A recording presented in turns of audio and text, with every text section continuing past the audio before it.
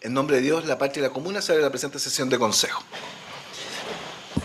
Buenos días a los concejales y concejalas. Solo para dejar registro, la ausencia de la concejala Arco hoy día se debe a una comisión, a un cometido que se encuentra en un proceso de capacitación. Así que solo para dejarlo en el registro. Bien, conforme lo establece la tabla del día de hoy, el primer punto es aprobación del acta de la sesión ordinaria número 1483 y 1484 en poder de los concejales. ¿Alguna observación? ¿No? Se aprueban ambas actas entonces.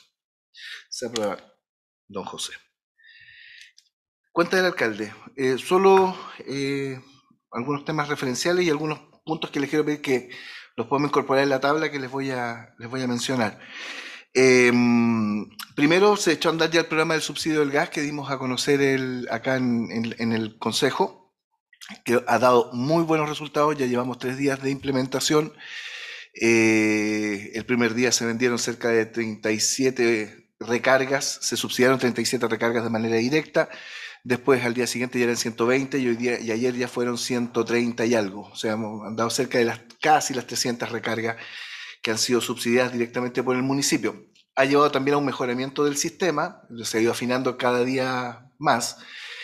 Partimos con el container que tenemos de oficina afuera y además un circuito que se generaba hacia el interior del municipio. Hoy día está todo centralizado en este container en el exterior, lo que hace que la gente también tenga que moverse menos y podemos incluso dar atención preferencial a adultos mayores y personas con discapacidad. Entonces, a medida que van pasando los días también se va mejorando el sistema. Lo otro positivo es que esto ha generado una noticia positiva hacia otros municipios. Ayer se comunicaron de Ovalle con nosotros, de Quillota, de Olmué, y que quieren venir a conocer la experiencia, quieren conocer cómo se validó el programa. Entonces, la verdad que ha sido súper positivo. Entonces, creo que en general solo han sido elementos buenos. Y al mismo tiempo, yo creo que ni siquiera que nos hubiéramos puesto de acuerdo, pero la Contraloría, unos poquitos días antes, o casi el mismo día, emite un dictamen donde valida la existencia de programas sociales vinculados al tema de la distribución de gas. Entonces, y entendiendo que el municipio no vende gas, sino que es un subsidio que tiene que ser a través de un programa social. Por lo tanto, el programa nuestro se ajusta en un 100% a lo que la Contraloría emitió después como dictamen.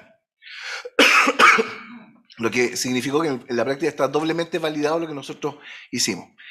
Creo que es una demostración súper concreta del apoyo del trabajo colaborativo que se puede hacer desde el Consejo y el municipio. Por eso agradecerle a Luis, agradecerle a la MAL, porque en el fondo todo se transformó y se integró como un programa. En la misma línea, yo quiero destacar también que tuvimos una reunión bien interesante esta semana con las comisiones de medio ambiente de la provincia de Marga Marga. Y en eso, por eso lo planteo que es la misma línea, porque ahí hay una línea también colaborativa y la idea de instalar un sistema o una forma de trabajo de los 4 municipios eh, a través de, por una parte, o partiendo, diría yo, con el tema del tema medioambiental, entendiendo la lógica de la provincia muy vinculada a lo que es la reserva de la biosfera. Entonces, quiero destacar eso porque creo que hay un muy buen espíritu para poder desarrollar un trabajo conjunto en esa línea. Y hay tareas como súper concretas que se pueden implementar. Entonces, también agradecerle a Joel en esa línea y en esa forma de trabajo. Y yo creo que todos en su manera han ido generando estos puentes, por ejemplo, con Alexis el tema del transporte colectivo también lo tuvimos, y el tema de Álvaro con el tema del Chile Atiende, que hemos tratado de ir generando un convenio que espero que lo podamos implementar pronto, porque también va a significar un mejoramiento de atención. Creo que todos empiezan a colaborar en temas que para ustedes son importantes y que obviamente si nosotros podemos ayudar a resolver o transformarnos en articuladores en el tema, lo vamos haciendo. Y se aceptan todas las ideas buenas, ¿sí? Yo creo que esa es la idea, la lógica. Eso en cuanto al gas y a los programas que hemos ido generando. El otro tema que yo creo que también va dando ya algún tipo de resultado tiene que ver con el convenio que tenemos con Olmué y el trabajo que empezamos a desarrollar con los estudiantes de educación vespertina. De la reunión que tuvimos en la Escuela de Limachito, ya van a haber 2 o 3 resultados súper concretos. El primero es el transporte de estudiantes de carreras vespertinas, que eso ya comenzó. ¿ya? Nosotros hablamos de darle cerca de 30 cupos por la capacidad y la disponibilidad de bus que teníamos. Llegaron 17 estudiantes, que son los que hoy día se están movilizando, pero entendemos que eso en algún minuto puede ir aumentando también. Nosotros dejamos a los chiquillos aquí en la puerta en el cementerio, en la plaza del cementerio, y ahí hay un bus municipal de Olmué que los toma y los lleva y los traslada hacia su comuna. Entonces se va generando ya esa sinergia. En la otra línea que vamos a dar pasos muy concretos también, dice relación al área de salud. Ellos tienen laboratorio, tienen con qué ayudarnos en esa línea y nosotros tenemos necesidades de trabajo con nuestro personal, particularmente para el tema de las ayudas más emocionales, sí, psicológicas. Entonces, en eso Olmué nos puede colaborar bastante y ahí se va generando un puente para poder resolver temas y colaborarnos. La idea es que de aquí, lo conversamos con el alcalde también, la idea es que de aquí a 1 o 2 semanas podamos hacer una reunión de evaluación de lo que hicimos, de lo que hemos hecho. Por lo tanto, si hay alguna posibilidad de que alguno de los otros temas que se tocaron, que son como de fácil, claro, o de rapidez, o que puedan avanzar, sería interesante que a lo mejor aprovechar estas 2 semanas que nos quedan o 3 semanas para ver qué más podríamos rubricar antes de la reunión que vamos a tener entre los consejos municipales. Alexis. Alcalde, frente a lo que usted plantea, creo yo, bueno, contextualizarles que el día martes en el Liceo de Limache se reunió la Comisión de Educación y tuvo la presencia de don Jorge Maldonado y el abogado que lo acompañaba y era Tomás, acerca de la exposición del proceso de desmunicipalización, a la cual no se pudo constituir como comisión porque solamente asistió a Mal y quien le habla porque Luis se excusó por una situación familiar y Joel también tenía un conflicto ahí con su trabajo. Pero creo yo, alcalde, que es súper importante poder tener la mirada de los otros 3 municipios que conforman el Marga Marga acerca de este proceso. Yo tengo entendido que se sumó a lo que Limache ha rechazado en un momento, Quilpué, Alemana y Olmué. Entonces, a lo mejor sería una instancia en la eventualidad que se dé esta nueva reunión entre las comunas vecinas, de poder escuchar cuál es su mirada cuál es su posición frente a esta situación. Yo algo publiqué en la mañana, conversaba con Luis en redes sociales acerca del ¿sabía usted lo que va a pasar el 2024? Y hay un rechazo absoluto. Y hay mucho desconocimiento, y yo se lo manifesté a don Jorge Maldonado ese día. Mucho desconocimiento porque la gente no quiere y quiere tener contacto directo con lo que está acostumbrado comúnmente. O sea, centralizarlo todo en Quilpué. Que hoy día lo puede hacer las comunidades educativas con el municipio, incluso los padres apoderados. Es un tema súper complejo, ¿ya? Entonces, una visión compartida incluso, entre comillas, que dio Jorge, pero el sistema es así, pues. Entonces, es muy importante en esta oportunidad aprovechar, a lo mejor, ver cuál es la mirada que tiene la comuna vecina y ver de cómo podemos unificar este tema. Alcalde, ese día fui bastante ácida en realidad porque a mí no me gusta la desmunicipalización, creo que no es pro para nuestro estilo de educación, a lo que hemos llegado, a lo que hemos avanzado y a lo bien que está, no solamente los alumnos, sino que el profesorado, docente, etcétera. La cercanía de un DEM dentro de la comuna es muy distinto a estar en Quilpué. Mencionar que después del estallido social y los 2 años de pandemia, o casi 3 que llevamos, claramente han producido ansiedad, desazón, y no menor que estos próximos 2 años, por más que ellos lo presenten como que es la panacea, que van a estar bien, que van a seguir contratados, también le va a producir desazón. De hecho, el DEM va a un concurso y claramente desde la mirada que ellos tengan, entiendo que no me atrevo a decir que no va a ser transparente, pero claramente va a salir mucha de nuestra gente, y no solamente la nuestra, sino de las otras ciudades de los DEM, van a salir lastimados y ¿cómo se llama? Cuando se me fue la palabra esta las indemnizaciones las va a tener que pagar el municipio. Yo hacía ver lo mortal del sistema con respecto a la pérdida del patrimonio inmobiliario, porque claramente nuestros edificios, con todo lo que hay ahí dentro, por más que que se diga que el ministerio ha aportado, o sea, gran esfuerzo desde lo que yo he visto, no es de lo que me han contado, desde el 2008 en adelante y más del 2012, finales del 2012, ha sido aporte municipal. Entonces, siento de que las reglas se hicieron solamente para ellos y no para nosotros.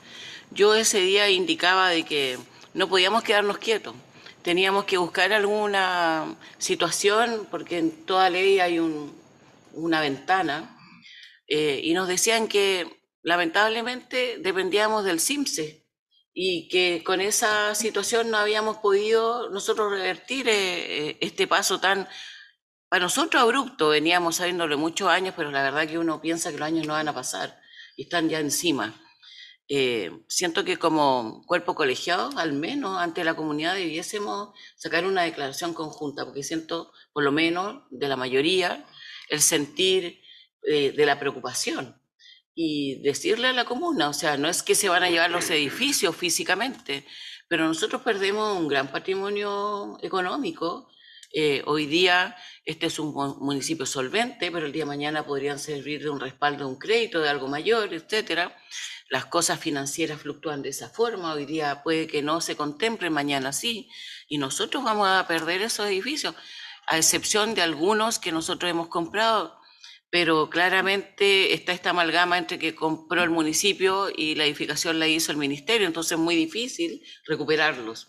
Yo estoy preocupada de esa situación, porque claramente el recurso humano, estos ciudadanos, estos individuos, tienen sentimientos y tienen un arraigo a lo que ha significado educar en nuestra ciudad y que es un éxito y nadie lo puede desconocer, incluso mirado desde de los colegios particulares, que de alguna manera han hecho un símil o tratan de hacer un símil de lo que se hace aquí en educación.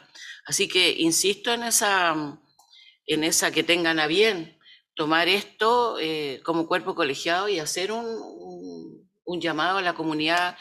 No sé si nosotros llamarlo a la tranquilidad, pero en realidad nosotros hacer sentir que no estamos de acuerdo. Esto va a venir con un coletazo tremendo. Se ha vivido en Valparaíso, no sé por qué se insiste en que si Valparaíso ya es una muestra macro, ¿cómo pretender hacerlo en otras ciudades de nuestro país? Gracias, Álvaro. Bueno, yo tengo una posición distinta, ¿ah? Y creo que es importante también reflejar las diferentes miradas. La municipalización fue un proceso en un periodo que fue bastante complejo en el país, que fue en dictadura militar.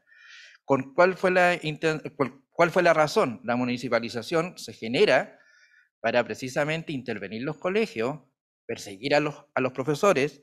Hubo todo un proceso de desvinculación de muchos profesores en esos tiempos, y hoy día lo que se quiere hacer es reparar y darle al Estado la función de la educación.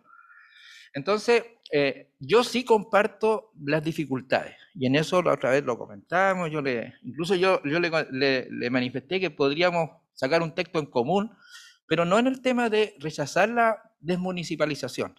En eso no puedo transar, porque creo que es sumamente importante desde una perspectiva de la solidaridad del país. No solamente de lo que puede pasar bien en nuestra comuna, sino que tiene que ver qué es lo que ha sido la municipalización en el resto del país, y en general ha sido una muy mala política de Estado.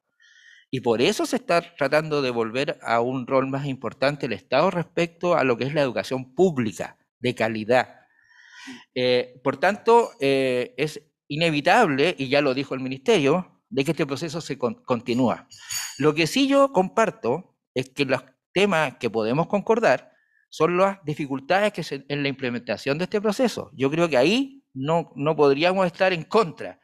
Las dificultades, los errores, tenemos que corregirlos, porque eventualmente, también lo dije la vez pasada, no nos vamos a enfrentar después a un Transantiago en la educación. En eso yo creo que tenemos que tener coherencia, pero sí, desde mi perspectiva, y creo también no representar a toda la comunidad, pero obviamente porque uno no está en esa mirada, pero desde las convicciones creo de que la municipalización debe ser un proceso que debe terminar por el bien del país y de la educación pública. Eso. Luis y Joel. Bueno, yo, como decía el colega, creo que hay que respetar todas las opiniones, sí, pero sí también creo que es importante desde la respuesta de este consejo, y yo llevo acá hartos años sentado en esta mesa y hemos visto un trabajo bien realizado por parte de la educación municipal. A mí me preocupa, por ejemplo, cuando se menciona constantemente el Estado como garante. Está comprobado y han habido un montón de estudios que demuestran que el Estado incluso es un mal administrador, digámoslo así, de varios bienes. La educación podría ser incluso nuevamente uno de esos, ¿ya? En ese sentido quiero decirlo, y cuando hablamos desde la descentralización, vamos a tener un sistema que vamos a estar centralizados en una comuna o en una región, o sea, una capital de provincia que tiene casi todo concentrado ahí, desde la gobernación y todos los temas están en Quilpué, y obviamente hay que decirle la verdad a la gente.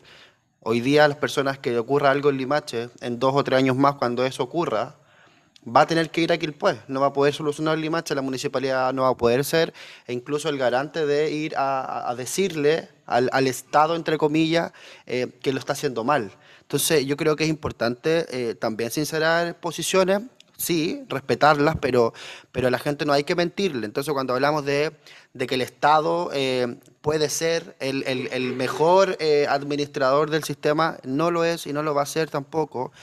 Yo defiendo el sistema municipal limachino porque efectivamente se ha hecho bien, y es cosa de también ir a los establecimientos educacionales y preguntar cómo se está viendo desde esa perspectiva. Puede que a lo mejor en otras comunas no lo tengamos, y puede darse que a lo mejor en comunas muy vulnerables del país el sistema es malo, y es entendible.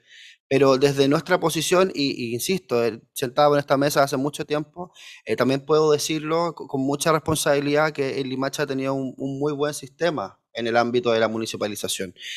Y me interesa mucho que los vecinos sigan teniendo ese respaldo, en que si tienen alguna complicación puedan venir al municipio y también puedan tener respuestas. Distinta va a ser en 2 o 3 años más, cuando ese problema no lo pueda solucionar la municipalidad y tengan que ir claramente a Quilpué, en donde todo hoy día está de moda hablar de descentralización, está de moda hablar del Estado, pero finalmente vamos a seguir teniendo un Estado que centraliza todo en una capital de provincia como lo es Quilpué, que hoy día prácticamente tiene todo a su servicio.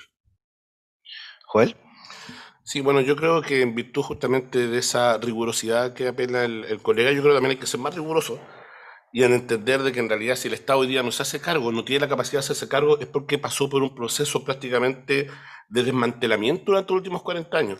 Hubo una política instalada para desbaratar cualquier capacidad de incidencia que tuviese el Estado en cuanto a hacerse cargo de los derechos que hasta antes de ese momento estaban siendo garantizados.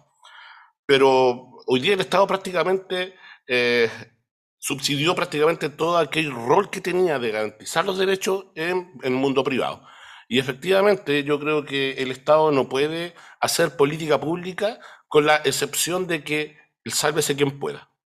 Porque a mí me da la impresión de que la crítica a la desmunicipalización un poco es poner en relevancia la política del sálvese quien pueda. O sea, cuando realmente se plantea de que esta propuesta va a ir en beneficio de aquellos municipios con menos recursos, y ese argumento es un argumento crítico a lo que se está levantando, a mí me parece que justamente va en lo contrario del deber ser del Estado, que es dar garantía principalmente a quienes tienen menos recursos, a los más desposeídos, a los permanentemente desplazados. Un municipio que hoy día tiene las garantías y las capacidades para entregar todas las posibilidades para que sus niños se formen en la educación pública de sus comunas, no tiene por qué ser garantía para desmerecer el esfuerzo para que se haga transversalmente en el resto del país. Entonces, yo coincido con lo que decía Álvaro. Una cosa es el proceso de desmunicipalización y otra cosa es tener una postura crítica a la implementación. Y yo creo que efectivamente este proceso de implementación hoy día tiene un problema crítico, que hoy día no está dando garantía de dar certeza para absolutamente nadie. Pero otra cosa es el proceso de municipalización. Entonces yo les sugiero, colegas, que también en toda esa rigurosidad, porque somos referentes de opinión, querámoslo o no, también seamos claros con nuestra comunidad para que entiendan que una cosa es el proceso de municipalización y otra cosa es el proceso de implementación. Y como proceso de implementación, efectivamente se puede mejorar. Como en todas las cosas, hay blancos, negros y hay grises. Y yo creo que en esto hay que tomar un poco ese concepto del gris, porque yo comparto, yo creo que ni la municipalización ni la desmunicipalización per se ni son solución ni son problema, sino es el tema de cómo tú implementas una política pública que le llegue a las personas y que se transforme en dos cosas. Generación de calidad de la educación, porque hasta aquí no puede ser solo el tema de recursos, infraestructura, capacidades logísticas, sino que tiene que ser también condición básica para entregar calidad en el proceso educativo y al fondo que te genere las garantías para que la comunidad se sienta partícipe, se sienta cercana y que en el fondo también las organizaciones internas de las comunidades educativas también sientan que el sistema los acoge y no que en el fondo los separa o los segrega. Por eso yo creo que no es ni la municipalización ni la desmunicipalización per se ni son problema ni son solución. ¿Dónde yo creo que está el cuestionamiento? En tratar de avanzar sin detenerse en el proceso de evaluación. Por eso yo comparto el símil con el Transantiago. Yo en eso, porque por eso digo, si podemos llegar a muy buenos acuerdos en esta mesa. Porque en la práctica, el tema es cómo tú haces que la gente de Limache, por ejemplo, no tenga que ir a Quilpué. ¿Va a ser solo un proceso de municipalización o desmunicipalización? No, a lo mejor el servicio local tiene que instalarse acá, ¿ya? Y debiera tener una oficina en replicar los DEM. Ya, entonces, si replican los DEM, vas a tener un aumento o disminución de personal. Trate de tener sistemas autónomos también de administración que tengan una unidad colectiva. Entonces, ¿y eso va a depender solo de la municipalización o de la desmunicipalización? No, de la implementación, de lo que se implemente que sea para bien. Y creo que ahora es el momento justo para detenerse, porque las experiencias que hay en el norte, las experiencias que hay en Valparaíso, son todas desastrosas. No hay nadie que hable bien del SLEP, nadie. Entonces, cuando ya tienes, no sé cuántos hay operativos hoy día, pero hay más de 5, más de 10. Bueno, todos los que hoy día están operativos, nadie tiene una buena evaluación. Yo la otra vez tuve la oportunidad de hablar con los municipios de Antofagasta, de la región de Antofagasta. Dividió la región en dos líneas. La primera funcionó relativamente bien, la segunda ha sido un desastre. Y al final hoy día todo es un desastre. Entonces, y es porque tampoco se logró ni disminuir capacidad personal, tampoco se generó la desideologización del sistema o de la despolitización, porque al final también terminas contratando más gente que la que tú en un principio dijiste que iba a aumentar. Se generan o se replican vicios. Entonces, creo yo que es el momento, y lo que nosotros le pedíamos al ministro, lo refrendamos en un documento, y yo creo que eso es como lo razonable de pedir en el momento. Detengámonos ahora, no suspendámoslo, no eliminemos el servicio, ni eliminemos la desmunicipalización. Suspendámoslo, evaluémoslo, corrijamos los errores y veamos cómo implementamos un sistema que nos sintamos todos representados. Que los municipios también formen parte de los directorios de manera directa, no de manera indirecta como hoy día somos, porque hoy día somos indirectamente representados. Hay que elegir 2 representantes en total para la provincia que vienen desde los municipios, pero que no tienen que tener ningún vínculo anterior con las municipalidades. Entonces, tampoco tú tienes una línea directa. Y eso creo que es un tema, el matrimonio no lo podéis terminar de la noche para la mañana, siempre se mantiene una relación.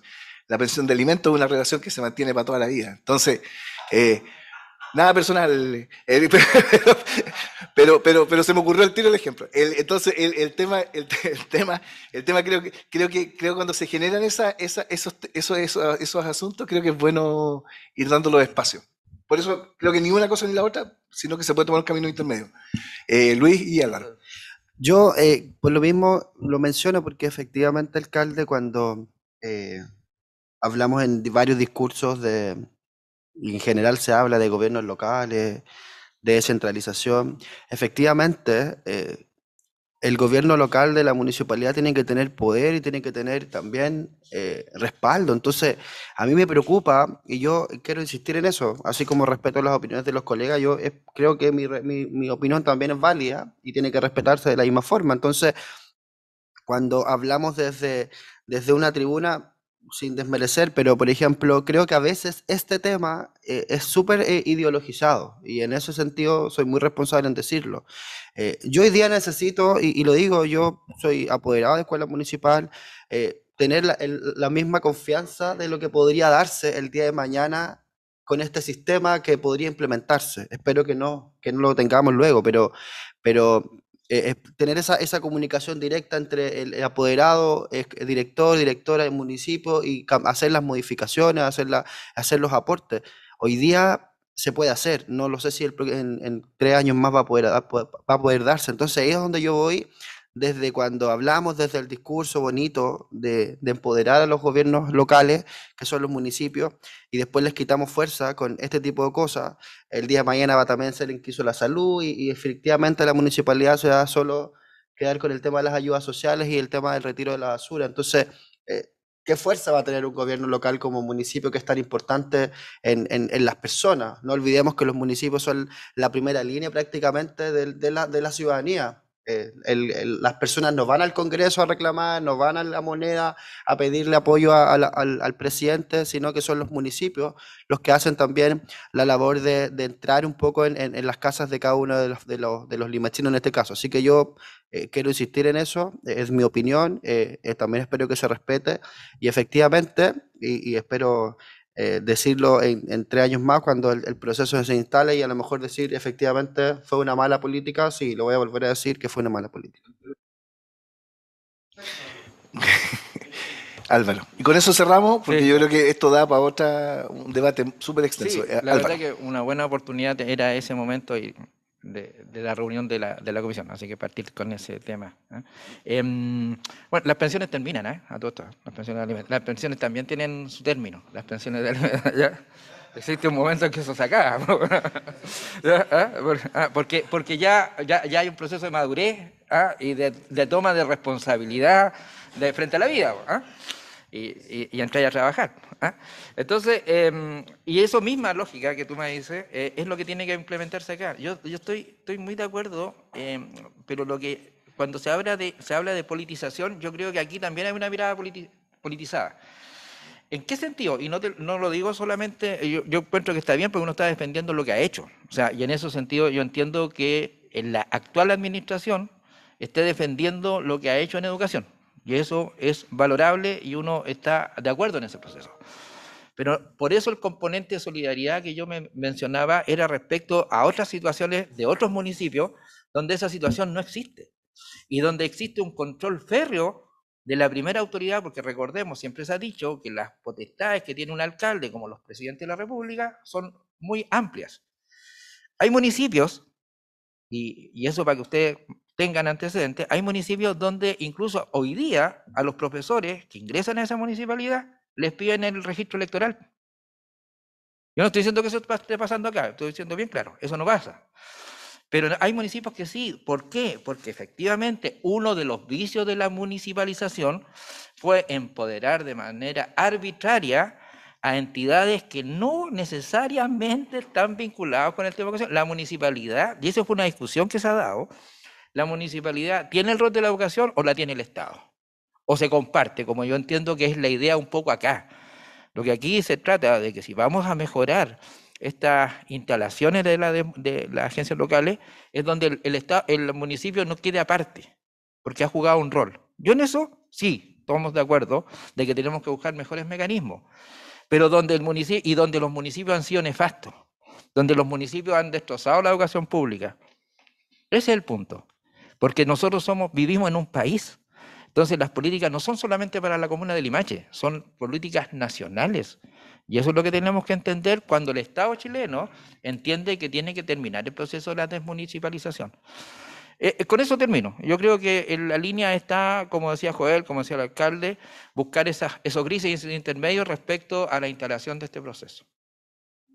Porque fíjate que y solo para cerrar, los mismos argumentos uno los puede poner hoy día en el SLEP. Pues eso, no es ni la municipalización lo bueno, ni el servicio lo óptimo. Es la implementación lo que va a marcar la diferencia. Y eso es lo que tenemos que tratar de darle el sello. Pero hay harto para debatir en ese tema. Oye, a ver, pasando a otro. Ayer tuvimos una reunión con el ministro de Vivienda, con la gente del proyecto Valles del Limache. ¿Por qué razón tuvimos el proyecto? O sea, la reunión, perdón, ¿por qué la solicitamos? Por una razón súper simple, porque el proyecto cuando se aprueba en su origen, en su segundo inicio, se necesitaban 190.000 UFs para terminar la obra. ¿Ya? Eso no es por un tema de que la empresa anterior se haya ido con la plata, sino que porque cuando se instala nuevamente una faena, se hace una reevaluación del proyecto, se consideran algunos cambios o mejoras y también se consideran aumentos de costos de material, obviamente esa reevaluación lleva un determinado valor. Esa reevaluación es una asignación directa que entrega el Ministerio de la Vivienda hacia la empresa como parte del pago de la ejecución de la obra. Ya habían pasado cerca de 5 meses de que se había ingresado la solicitud por parte de la empresa constructora y esto no estaba dando resultados. Donde estaba el temor de los socios del comité en que quedaba un mes, de acuerdo a lo que le había informado la empresa, un mes de caja para seguir trabajando y si no iba a haber que suspender faena porque no habían más pagos. Bueno, ¿qué es lo que nosotros empezamos a hacer? Nos contactamos, buscamos distintas vías para poder llegar a hablar con el ministro, porque esto está en Santiago y en Santiago se resuelve la asignación de fondos. Nos dieron la audiencia el día de ayer, yo ahí le pedí una colaboración al senador Chaguán para que me ayudara en el tema de la gestión de la audiencia. Fuimos súper bien recibidos, la verdad que estaba todo el equipo técnico del ministerio y la buena noticia es que ayer se aprobaron el 70% de ese total de recursos. Y al mismo tiempo se dio un claro cronograma de los estados de pagos pendientes que quedan para que la obra pueda tener su continuidad sin ningún tipo de anormalidad. Con esto nos aseguramos que la obra llega a su buen fin. Estas obras que son tan grandes, en la cuenta se habla de 60.000 millones de pesos, más o menos, que es la segunda, este proyecto es el segundo más grande de la región. El primero es de 1.000 viviendas, que está en Viña, y el segundo es de Limache con estas 600 unidades habitacionales. Entonces, tienen este tipo de imponderables que a veces la gente no los conoce, que a veces también a ti te golpean porque uno tampoco yo tengo el día a día de la ejecución de la obra, además no nos corresponde hacerlo, pero se da la situación, tú te tomas la información, certificas la información y lo que tenemos que hacer es buscar la solución para ese tema.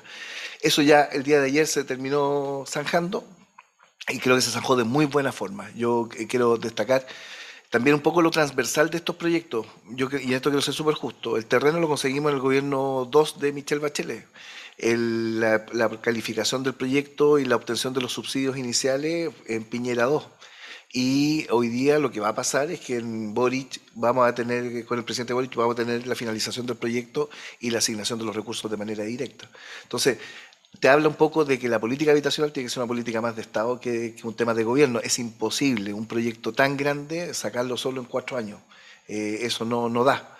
Hemos tenido la posibilidad de ir haciendo el seguimiento completo y este ha sido un proyecto que ha demorado 10 años porque primero tienes que conseguir un terreno, después tienes que generar el grupo de personas, la gente tiene que juntar su plata, hay que hacer la postulación, después la calificación y después obviamente la asignación y la ejecución.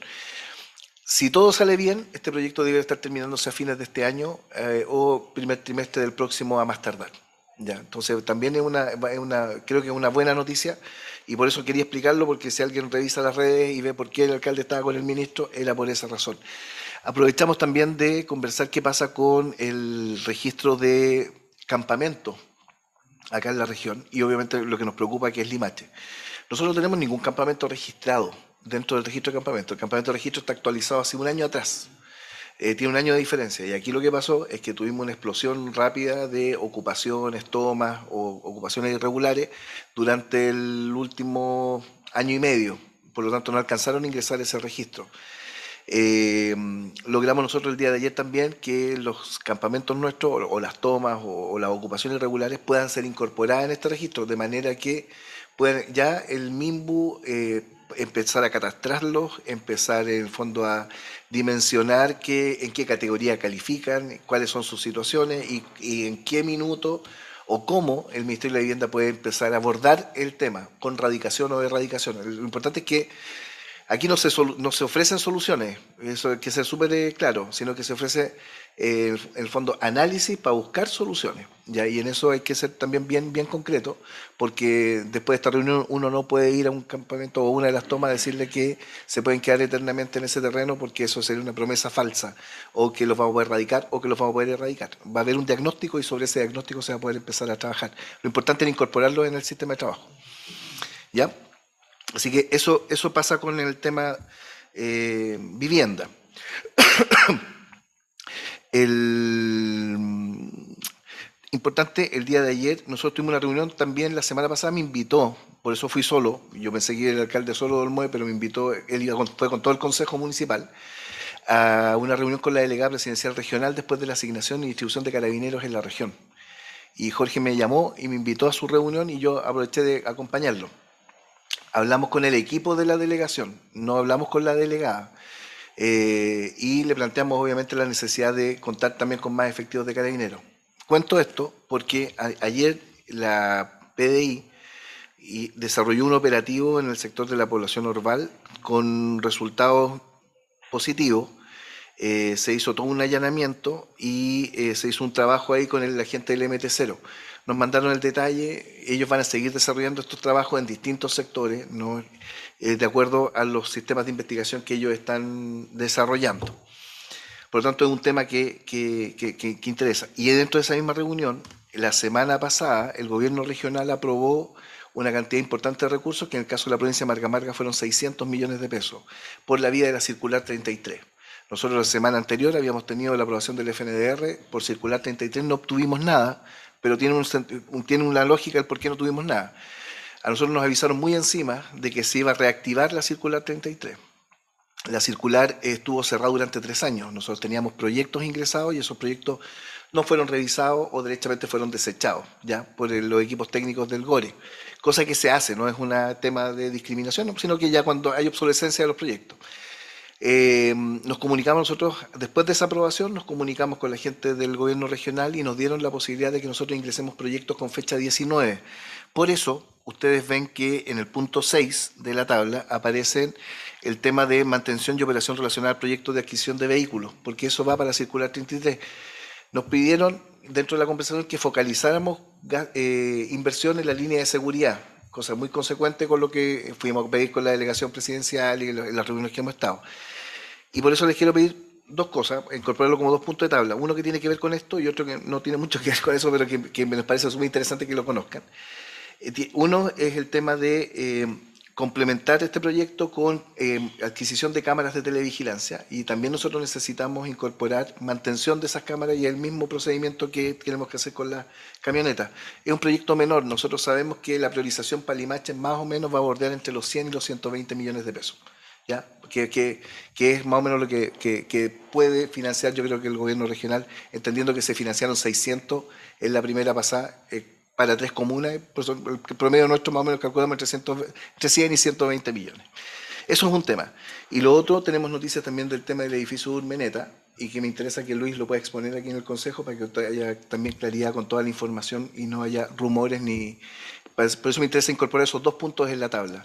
Incorporar uno en la SECPLAC, que tiene que ver con la mantención de cámara, y el segundo, un tema de la exposición del director de obra en relación al tema del edificio. Entonces, si hay aprobación en eso, perfecto. ¿Están todos de acuerdo? Y lo último, hoy día a las 12, Bomberos va a traer su carro nuevo, llega de Santiago, así que lo van a traer al municipio, para los que se puedan quedar. No es una ceremonia, sino que es simplemente la llegada del carro hacia la municipalidad. Me parece una súper buena noticia. Y el 17 de mayo vamos a dar la inauguración oficial a la Oficina de la Diversidad. ¿Ya? Va a ser el lanzamiento oficial, vamos a tener, el objetivo es poder... ellos hoy día cuentan con, o contamos, como municipalidad contamos con un espacio que es de carácter provisorio, ¿ya? Que está en la biblioteca. El espacio definitivo que nosotros queremos utilizar está en la Escuela de Limachito. Tiene más condiciones, darle autonomía y la privacidad que la oficina debe tener. Entonces, estamos viendo si alcanzamos a tener la lista para el 17. ¿Ya? Entonces, ahí vamos a ver qué pasa. Pero el 17 de todas maneras se hace algo en torno a esa fecha. Precisamente quería consultar por la Oficina de la Diversidad. El día 17 de mayo, un día sumamente importante emblemático. Entonces, una de las cosas que los municipios en general han implementado respecto al día 17 de mayo es en relación al izamiento de la bandera. Mi consulta, ¿haremos izamiento de la bandera acá en la municipalidad? ¿Habrá un acto en nuestro Es que municipio? eso queremos, sí, estamos trabajando en eso. Va a haber por primera vez en la comuna un acto. Y ¿Ya? lo que vamos a definir es qué acto hacemos. Porque si nosotros logramos inaugurar la oficina como oficina, el acto oficial va a ser la inauguración de la oficina. ¿Ya? Pero de todas maneras eso va a entrar ya dentro del calendario de O sea, actividades municipales. para terminar, para que don Luis pueda incidir, yo creo que es sumamente importante como un hecho, como una señal del mismo discurso inaugural, incluso de este nuevo consejo, cuando se plantea el tema de la diversidad, que hay señales que son sumamente emblemáticas. Y yo en eso comparto plenamente la buena mirada que sería que dentro de la municipalidad se realizara la actividad y además se izara la bandera. Yo creo que desde el punto de vista de señales, cuando hablábamos de estados laicos, garantizantes de los derechos y lo que se está planteando, esto yo creo que es una tremenda señal y yo creo que es una muy buena política municipal y yo creo que y en ese sentido creo que se cumple con los estándares que se plantearon. Y yo creo que una manera, precisamente, es que la municipalidad de Limache hice acá, en este municipio, en este ciclo, la bandera. Entonces, me propongo eso y el acto que obviamente se pueda generar acá, porque yo creo que como señal política es muy buena. Luis. Bueno, alcalde, yo creo que creo que el tema lo hemos conversado harto, pero a ver, yo tenía mis varios, me parece primero que un día muy emblemático para lanzar la oficina, tiene que ver con el día de en contra de la homofobia y también la transfobia ese día. Me parece muy importante que sea como algo relevante, no sea solo por lanzarla. Un poco lo que decía el colega creo que es fundamental. Años anteriores lo habíamos conversado, no tenía sentido usar un día una bandera si no teníamos un programa, un plan que el que estamos hoy día haciendo. Hoy estamos dando un avance importante para la comunidad en igualdad de derechos para todos. Entonces yo creo que sí es importante posicionar ciertas cosas. Una de ellas es el izamiento de la bandera. Insisto, no tiene que solo que ver con el izar una bandera, tiene que ver con generar un espacio de respeto, de información, de trabajo, porque, insisto, muchos municipios lo hacen y no tenían ni siquiera oficina de la diversidad, o ni siquiera tenían políticas que tengan que ver con la diversidad. Por ende, me parece muy importante que a partir de este día también empecemos a tener como tradicional el izamiento de la bandera. Sí, quiero hacer un reparo ahí en lo que acaba de decir, alcalde, solo opinión personal. Tiene que ver con la importancia del espacio que vamos a tener como oficina de la diversidad. Yo me quedé muy contento cuando hace unos días atrás, usted lo menciona, y que la oficina iba a estar instaurada en la biblioteca. Me parece un lugar seguro, cercano, me parece un lugar que está accesible a la comunidad, donde cualquiera va a poder ir si quiere información. Creo que llevarlo a la escuela Limachito, por más condiciones que pueda tener la escuela Limachito antigua, es también cerrarla, segmentarla, siendo muy transparente. ¿Por qué?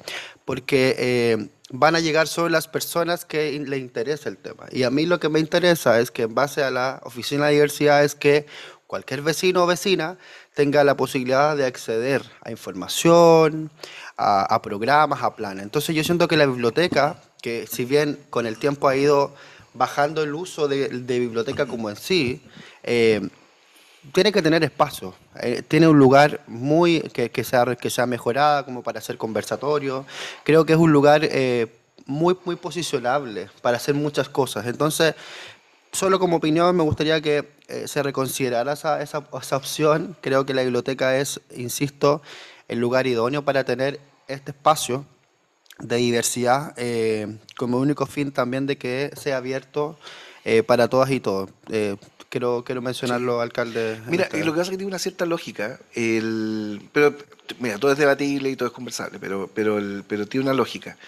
Eh, Primero, la biblioteca tiene está Prodesal, está el Senda y está hoy día la Oficina de la Diversidad. O sea, tú tienes tres oficinas públicas en 15 metros cuadrados, ¿no? Porque están funcionando en el segundo piso. Entonces, creo que ahí hay un tema de, ni siquiera porque es la oficina de la diversidad, sino que porque son tres oficinas públicas que están, o tres programas que están trabajando y que tienen sus propias demandas. Lo segundo es porque nos ha pasado que la oficina hoy día cumple dos funciones. Una, la que tú planteas, que es el tema de difusión, pero la segunda es el tema de la atención. Por ejemplo, nos pasó, y yo creo que eso hace para los detractores de este tipo de espacios, porque no todo el mundo encuentra que esto es virtuoso. Si hay gente que también encuentra que plantea que nosotros no debiéramos hacer este tipo de cuestiones. Y a veces nos pasa que el mundo mucho más conservador tiene esa mirada. Pero nos pasa, por ejemplo, esta semana hubo un chiquillo de 19 años que lo están atendiendo en la oficina, que tuvo intento de suicidio producto del bullying permanente que ha vivido por su condición. Y él necesita de un espacio de atención que no se lo puede dar la biblioteca, porque todos lo ven llegar, todos lo ven salir. Es una cuestión, es muy expuesto. Entonces, lo conversamos con el Julio, el tema de cómo generamos condiciones para que se puedan dar las dos realidades. Y esto en el fondo es lo que justifica la oficina. O sea, yo creo que lo que nosotros no podemos permitir es que haya hoy día gente que piense en suicidarse por no tener aceptación o por no ser entendido, escuchado, por no tener un espacio. Entonces, para allá vamos nosotros. Y ese es un poco el tema que yo creo que hay que ver. Quizás los espacios de difusión los podemos conseguir en otro lado, tenemos que ir armando un poco la dinámica, pero esto está todo por hacerse. Así que yo creo que hay harto camino para recorrer todavía. Pero está la disposición, la voluntad, y lo que hay que hacer es que ya ciertas fechas que antes pasaban como cualquier día en el calendario, ya no van a pasar como cualquier día en el calendario. Álvaro. Solo para claridad, entonces, entiendo yo de que el tema del izamiento y el acto del 17 no está resuelto, el lugar, Suelto, porque ¿sabes lo que pasa? Es que hemos visto varias cosas. Por ejemplo, ayer, nosotros, que es lo que habíamos pensado, hicimos una bandera en la Plaza Dasme. ¿Ya? Pero me dijeron que no. Entonces, bueno, veamos el tema de la inauguración de la oficina. Eso lo vimos recién ayer. Entonces, yo creo que todo el tema va a estar como bien cerrado, probablemente hoy día como a eso al mediodía o durante la mañana. Es que pues, también se dio la posibilidad. Pero por eso te digo que he tenido propuestas, por ejemplo, la semana pasada me propuso el tema iluminemos el municipio en la noche. También una posibilidad. ¿Cachai? Entonces, creo que hay distintas alternativas, que no hemos cerrado ninguna, pero lo que sí tenemos súper claro es que la fecha no pasa como cualquier otra fecha. Y solo para darle la palabra a la mal. Ya, ok. Y el tema, fíjate que son solo 10 municipios en la región que tienen oficina de diversidad, de 38. Entonces, hay mucha gente que se habla y se dice que son administraciones progresistas y pareciera ser que no lo son tanto.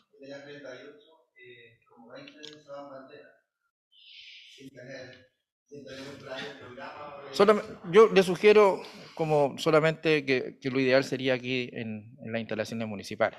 Sí, no, por eso te digo, está todo abierto, hay que ver qué es lo más conveniente para ir avanzando también paso a paso. ¿Eh? Yo creo que los cambios de repente bruscos los hablábamos recién en educación. Tenemos que entender también la lógica que tenemos como ciudad, que a veces hay dobles discursos, yo comparto en eso.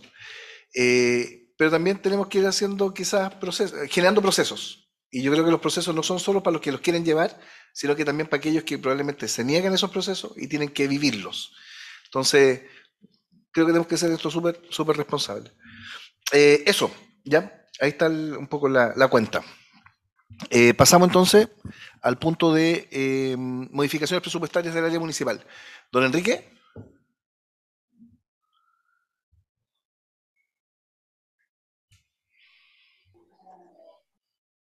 Buenos días, don Daniel. Aquí estamos. Buenos días, don Enrique. Buenos días, señores concejales.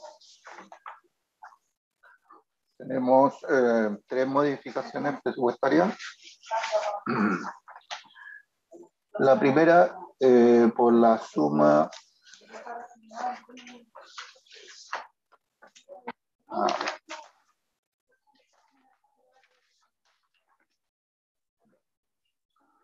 están separadas por ítem, con la suma de 305.037.000 pesos.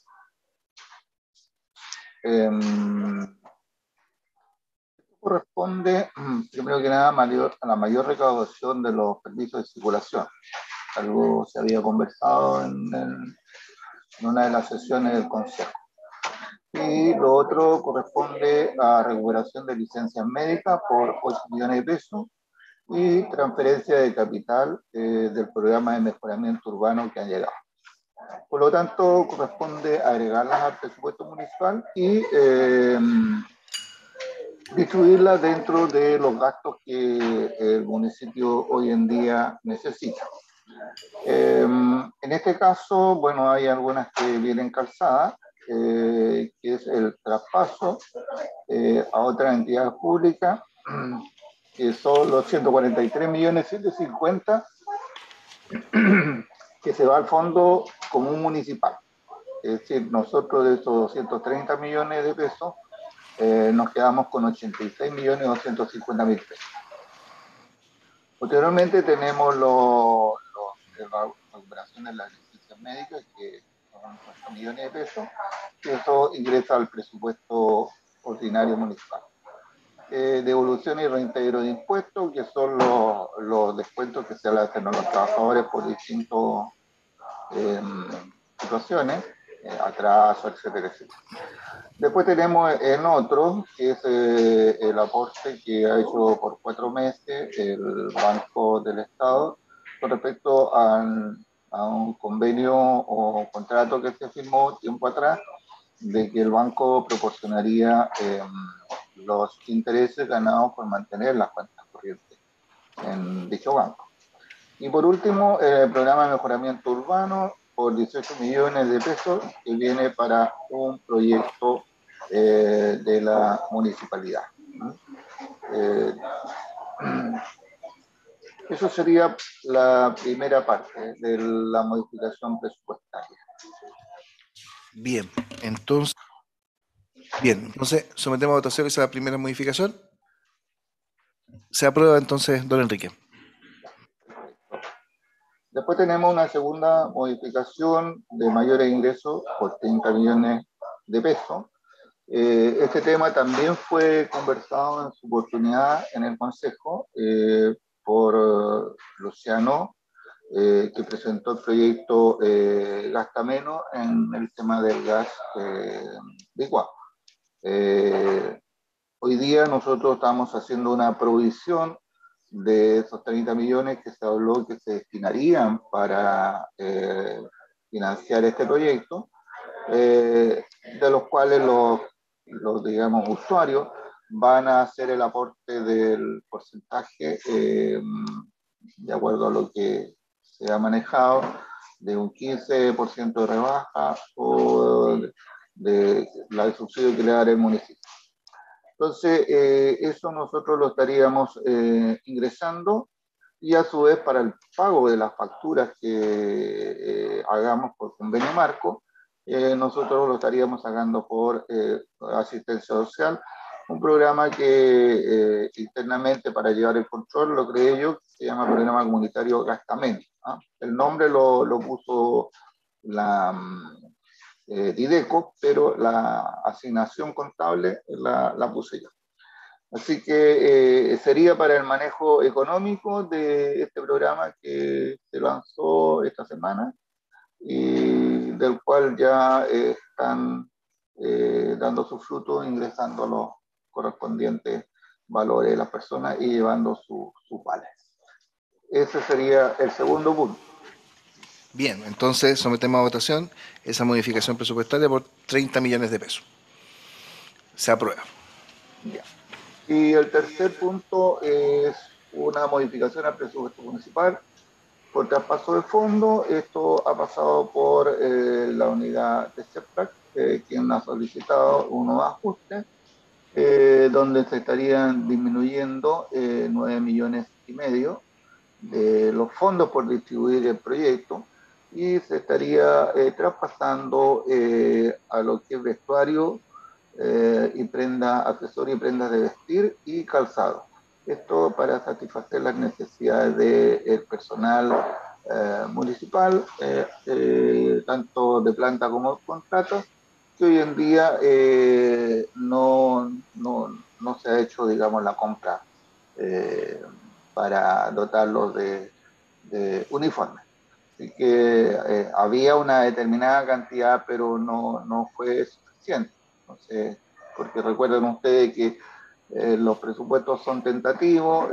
Nosotros cuando trabajamos con CEPLAC para hacer el presupuesto, lo trabajamos en el mes de marzo, ya oficialmente se lo presentamos al alcalde y después al consejo. Entonces hay un desfase, primero que nada, con respecto al tema precio de mercado, que usted ha sabido que el alta costo de la vida, bueno, digamos, ha golpeado los diferentes rubros, por un lado, y por otro lado, cuando nosotros hacemos el presupuesto nos ajustamos a las posibilidades de lo que vamos a recibir. Pero si en el intertanto, ya cuando se empieza a ejecutar el proyecto de presupuesto del año siguiente, se van produciendo mayores ingresos, bueno, vamos haciendo los ajustes y los vamos incorporando porque así es la normativa. Nosotros no podemos dejar recursos ingresados, pero no corregidos contablemente en el presupuesto. Esa es la explicación para este tercer punto. Bien, entonces sometemos esa tercera modificación a votación. Bien, aprobado, don Enrique. Ya, muchas gracias, señor alcalde, muchas gracias, señor concejal. Gracias a usted. Bien, pasamos al área de educación, modificaciones presupuestarias. Alberto. Muy buenos días, señor alcalde, señores concejales. El Departamento de Educación está solicitando modificación presupuestaria para la creación de los proyectos de inversión que se van a realizar tanto en el año 2022 como en el 2023. Los siguientes estudios que voy a nombrar son los que se van a crear en el presupuesto. Estudio de mejoramiento de techumbre de Yuyiu y la Escuela Tapolán. Estudio de mejoramiento de los baños de la Escuela Teniente Merino. El mejoramiento también de la Escuela de Yuyiu. Mejoramiento del estacionamiento, patio y escenario de la Escuela Tabolango. Estudio de ampliación de las camarines del Liceo Limache. Estudio de construcción de las 5 salas de la Escuela Héroe de Chile.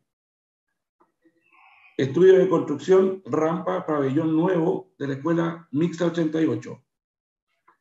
Estudio ascensor del Colegio Brasilia.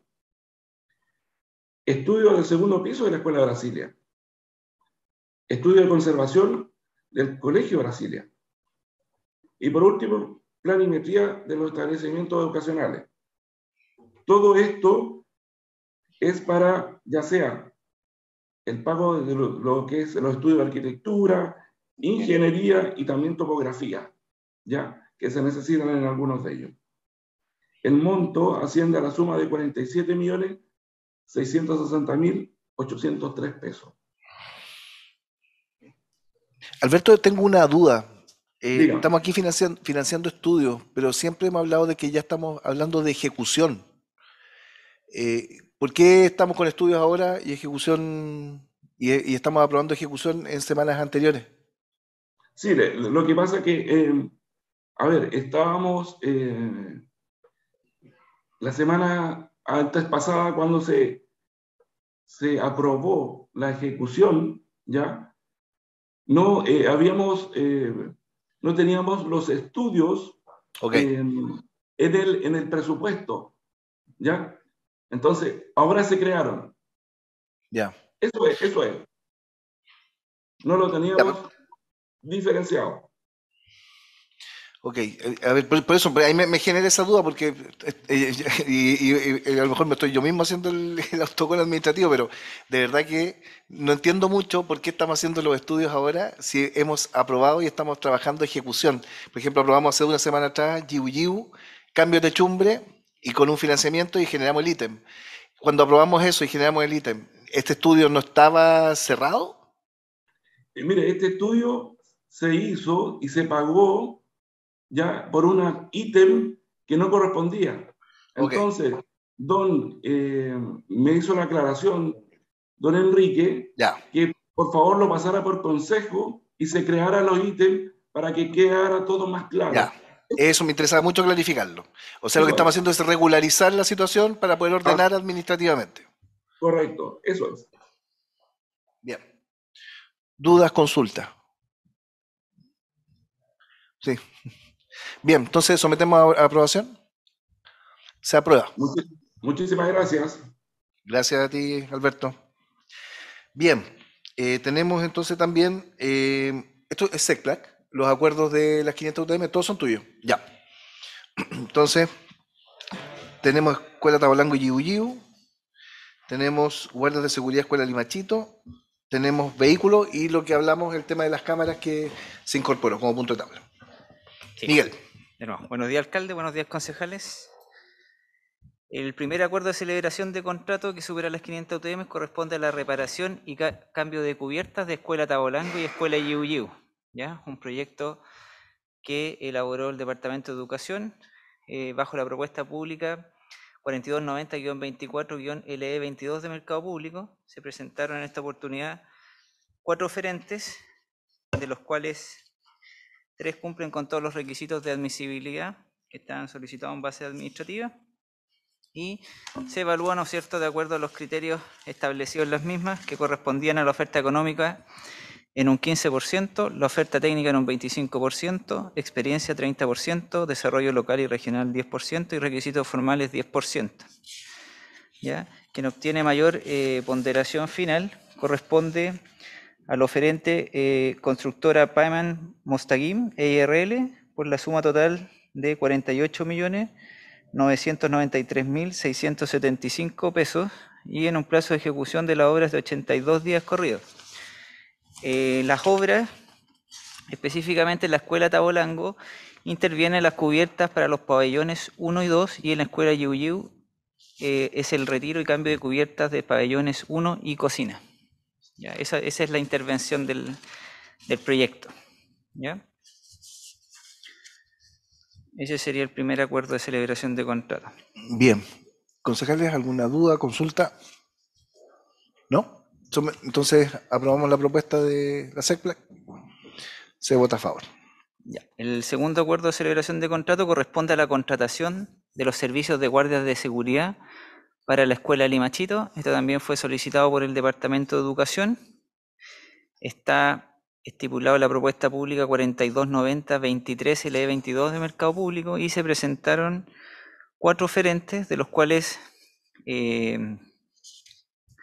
la totalidad, ¿no es cierto?, cumple con lo solicitado en base administrativa y especificaciones técnicas y se evaluaron de acuerdo a los criterios que a continuación se señalan: factor oferta económica 50%, experiencia 20%, requisitos formales 5% y condiciones de empleo y remuneraciones 25%, obteniendo mayor puntaje ponderado el oferente Racer Ingeniería y Servicios Limitada, que obtiene 9.8 de un total de 10, y con una oferta económica de los servicios de 34.039.524 pesos, IVA incluido, en un plazo de ejecución de 12 meses corridos.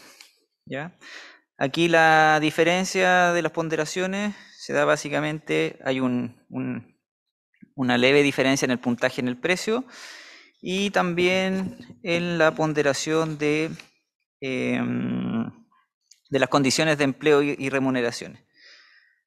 ¿Ya? Ahí estaría más o menos la diferencia. Álvaro. Sí, o sea, lo primero cuando uno ve que se está contratando guardias para un establecimiento, que lata. ¿Ah? O sea, qué más lo que pase eso. O sea, cuando precisamente conversábamos de la educación pública, municipal o pública en general, y hay que resguardarla, o sea, de la misma comunidad, ¿ah? De sectores de la misma comunidad. Entonces, entiendo que si esto parte hoy día con la Escuela Limachito, va a ser un programa, y eso quiero la consulta, porque sería como un programa, porque entiendo que es la Escuela Limachito porque han habido situaciones en la Escuela Limachito que determinan esta decisión. Y entiendo que también podría ser una mirada más amplia respecto a los demás establecimientos municipales. Álvaro, hemos tenido robo en varios colegios y de equipamiento, y eso ha llevado a que tengamos que tomar distintas medidas de seguridad en altos establecimientos. Pero está Patricio conectado, ¿no? Patricio. Así es, alcalde, sí. Sí, Sí, hola. Que hola. no sé si alcanzaste a escuchar lo que plantea el Así concejal. es, sí, Ya, te sí. dejo a ti con la palabra. Sí, responder que no siempre es el mismo sector donde se producen las vulneraciones, mucha gente viene de afuera también, ¿ya? Y todo lo contrario, la gente, la experiencia que hemos tenido y en otros momentos históricos, es que el entorno protege su escuela. Eso es una evaluación real. De hecho, por ejemplo, cuando hubo el tema del estallido, etcétera, y yo lo recuerdo muy bien, en la Escuela de Chile la comunidad estaba muy preocupada. ¿Ya? Es sencillo porque estamos altamente siendo vulnerados por agentes externos también. Y también hay que decir que nosotros tenemos una responsabilidad administrativa de proteger los bienes que tanto nos ha costado. Y tiene que ver con eso. ¿Ah? También esto sucede principalmente los fines de semana y también los festivos, ¿ya? Porque la escuela está protegida por la misma comunidad de lunes a viernes hasta las 4 o 5 de la tarde. Pero hay un espacio que es complejo, sobre todo los fines de semana y los fines de semana largos. Y por eso también estamos tomando esas medidas que, como les digo, nuestra responsabilidad es resguardar los bienes que significa ahí la inversión, que es tremendamente alta la inversión también. Y es el objetivo es proteger la inversión, ¿no es cierto?, que hoy día los colegios están teniendo y hay que recordar que la inversión de elementos tecnológicos es la que más nos preocupa, que es lo que más también buscan los antisociales también, que es más fácil de reducir. Eso podría aportar donde menos. Bien, Juan. Sí, una consulta a propósito, también lo decía Patricia, un poco de los momentos en la semana en los cuales hay mayor resguardo, que no un resguardo quizá articulado, pero un resguardo como espontáneo, quizá de la misma comunidad que está ocupando el establecimiento. Pero la disponibilidad de los guardias de seguridad está pensado específicamente para esos momentos donde la escuela estaría más desprotegida, o va a ser en presencia y convivencia con los estudiantes, con las dinámicas propias de la jornada. Efectivamente, esta vulnerabilidad se presenta después de la jornada, principalmente la madrugada y los fines de semana.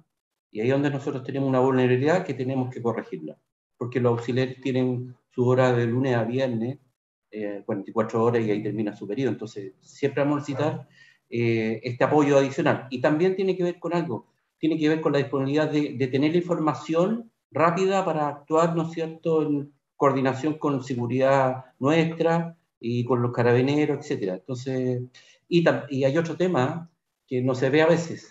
Hay vulnerabilidades que pueden darse por otros siniestros, ¿ya? Y también hay que tener claro eso. Puede darse un siniestro en el local o puede darse en el entorno. Entonces, también es importante tenerlo ahí relativamente cubierto. Bien, ¿alguna otra duda, consulta? No, sometemos a votación entonces la propuesta. Se aprueba. Miguel. Gracias, concejal. Gracias, Juan. Gracias, Patricio. El siguiente punto tiene que ver con el acuerdo por parte del Concejo para los costos de mantención y operación de los vehículos de seguridad pública Comuna Limache, una iniciativa que se está postulando al gobierno regional en el marco de los proyectos de Circular 33, ¿ya? Dentro de estos presupuestos, uno de los requisitos es, ¿no es cierto?, presentar este certificado del acuerdo del Concejo por los costos de operación y mantención. Y el proyecto consiste en la adquisición de 3 automóviles tipo SUV, ¿ya?, los cuales tendrán una inversión cercana a los 70 millones de pesos, y los costos de mantención y operación que se detallan en el cuadro ascienden a una suma total de 66.709.140 pesos. Ese es el valor anual. Y consiste, por ejemplo, en los costos de mantención por vehículos, en aceites de motor, filtros, mantenciones generales del vehículo y los costos de operación que tiene que ver con los seguros y los permisos, el recurso humano, que serían los choferes, y el combustible también que se requiere anualmente. Ese sería el costo anual de operación y mantención que hay que comprometernos. Bien, ¿dudas, consulta? Alexis. Alcalde, creo yo que no quiero ser pesimista a la realidad nacional en cuanto a la delincuencia, pero ayer se hablaba que en Chile cada 15 minutos está sucediendo un asesinato a diestra y siniestra en vía pública. Si bien en realidad en general la comuna no pasa constantemente, pero sí se han dado algunas situaciones. Yo no sé si existe esa posibilidad de poder reforzar más el Departamento de Seguridad con más personal. Tenemos ya una dotación que lo conversamos en el último consejo, de 20 carabineros para los turnos de mañana y los turnos de noche. Y hoy día es primordial marcar presencia en diferentes sectores y qué más poder hacerlo a través del Departamento de Seguridad. El otro día, la semana pasada, si no me equivoco, y Eduardo me puede mentir si es que está conectado, venía yo doblando por Chaurón, venía al municipio en la tarde y tenían inspectores municipales, una persona reducida fuera del supermercado Cuenta. De hecho, me vio uno día y me levantó la mano, no al delincuente, sino el de los inspectores municipales, ¿ya? Ayúdame, libertad. Y eso hay que destacarlo, o sea, comúnmente falta, y a lo mejor siendo me da culpa por parte del Departamento de Seguridad, falta foguearse a la comunidad de lo que se está haciendo. Porque a veces se ve la visión sesgada de que el auto está fuera de la plaza, pero en realidad son muchos temas que se hacen. Y estos vehículos a lo mejor no solo pueden cumplir el lugar de rondín o de alguna emergencia, sino también puede ser ocupado también para difundir los planes preventivos de la comuna. Entonces, yo no sé si existe esa posibilidad. Eso. Sí, bueno, yo creo que ahí está Eduardo, pero en línea general nosotros estamos viendo la manera de reforzar el personal. Hoy día tenemos, así como tú hablas de que hay 20 carabineros diariamente o por turno que pueden cumplir servicio. Nosotros tenemos 9 funcionarios con los cuales podemos cumplir servicio. ¿Y esto qué dinámica es la que estamos tratando de implementar ahora? Obviamente con la llegada de los nuevos vehículos, de hecho con el furgón nuevo que va pronto a entrar en marcha. Lo que nosotros estamos buscando es que por la vía de un convenio con Carabineros podamos duplicar nuestra efectividad. Hoy día lo que nosotros tenemos son los inspectores municipales, porque la gente a veces cree que son policías, no, son inspectores municipales andando en nuestros vehículos. Lo que vamos a tener el día de mañana es un inspector municipal con un carabinero andando en los vehículos municipales, ampliando la capacidad del fondo de acción. Entonces, ya nosotros vamos a poder generar procedimientos, vamos a poder generar otro tipo de actividades. Entonces, eso va a permitir generar un radio mayor de acción con estos móviles que vienen a reemplazar los actuales, porque ya están súper carreteados los vehículos nuestros ya. Entonces, es una renovación de parque automotriz, no es la generación de más vehículos de seguridad. Eso también creo que quiero dejarlo bien en claro. Por eso también cambiamos la tipología del auto, porque el auto bajo nos sirve muy bien para la parte urbana, pero muy mal para la parte rural. Entonces necesitamos un auto que tenga otras prestaciones. En el fondo lo que estamos buscando es poder consolidar un poquito más la unidad de seguridad pública, pero de acuerdo a la realidad también financiera que tenemos nosotros como municipio. Luis y Álvaro. Bueno, yo quería mencionar un poco eso, porque finalmente usted lo acaba de decir, pero yo antes de pensar en la posibilidad de contratar más personas, yo creo que es fundamental, y lo acaba de decir usted, y me parece muy bien, el trabajo mancomunado con carabineros. Y segundo, importante también el tipo de atribución que tienen los inspectores. ¿Y por qué digo esto? Porque para la comunidad en general, los inspectores prácticamente es como que son, como que andan en el auto. Entonces no tienen una mayor como atribución de poder ir, hacer un procedimiento totalmente distinto como el de Carabineros. Entonces me parece que la unión entre un convenio entre Carabineros y inspectores municipales claramente puede generar un impacto distinto. Entonces yo partiría, y mencionando un poco lo que decía acá el colega, partiría un poco haciendo eso, como el convenio, como que la comunidad también vea que los inspectores también tienen una cierta atribución o un cierto trabajo que va más allá de solo ir y fiscalizar, por ejemplo, los locales comerciales. Y claramente a lo mejor ahí vamos a necesitar en algún momento otro tipo de personas o de funcionarios que puedan ir trabajando en esta área. Entonces, yo partiría incluso, creo, y siempre lo he comentado de la misma forma, creo que tenemos un trabajo bien realizado en seguridad, pero nos falta la atribución o nos falta llegar con otro tipo de trabajo, digámoslo así, en el área de la seguridad, porque finalmente hoy día solo se ve como que el auto está en el parque o prácticamente anda en el centro, y no así la atribución que debiera tener o que uno esperaría que tuviera un inspector municipal. Entonces yo creo que quizás este convenio político, un poco también con Carabineros, también podría ayudar a que tuviéramos más fuerza y que finalmente seguridad pública tuviera la atribución que hoy día las personas esperan, que efectivamente lleguen ahí y puedan actuar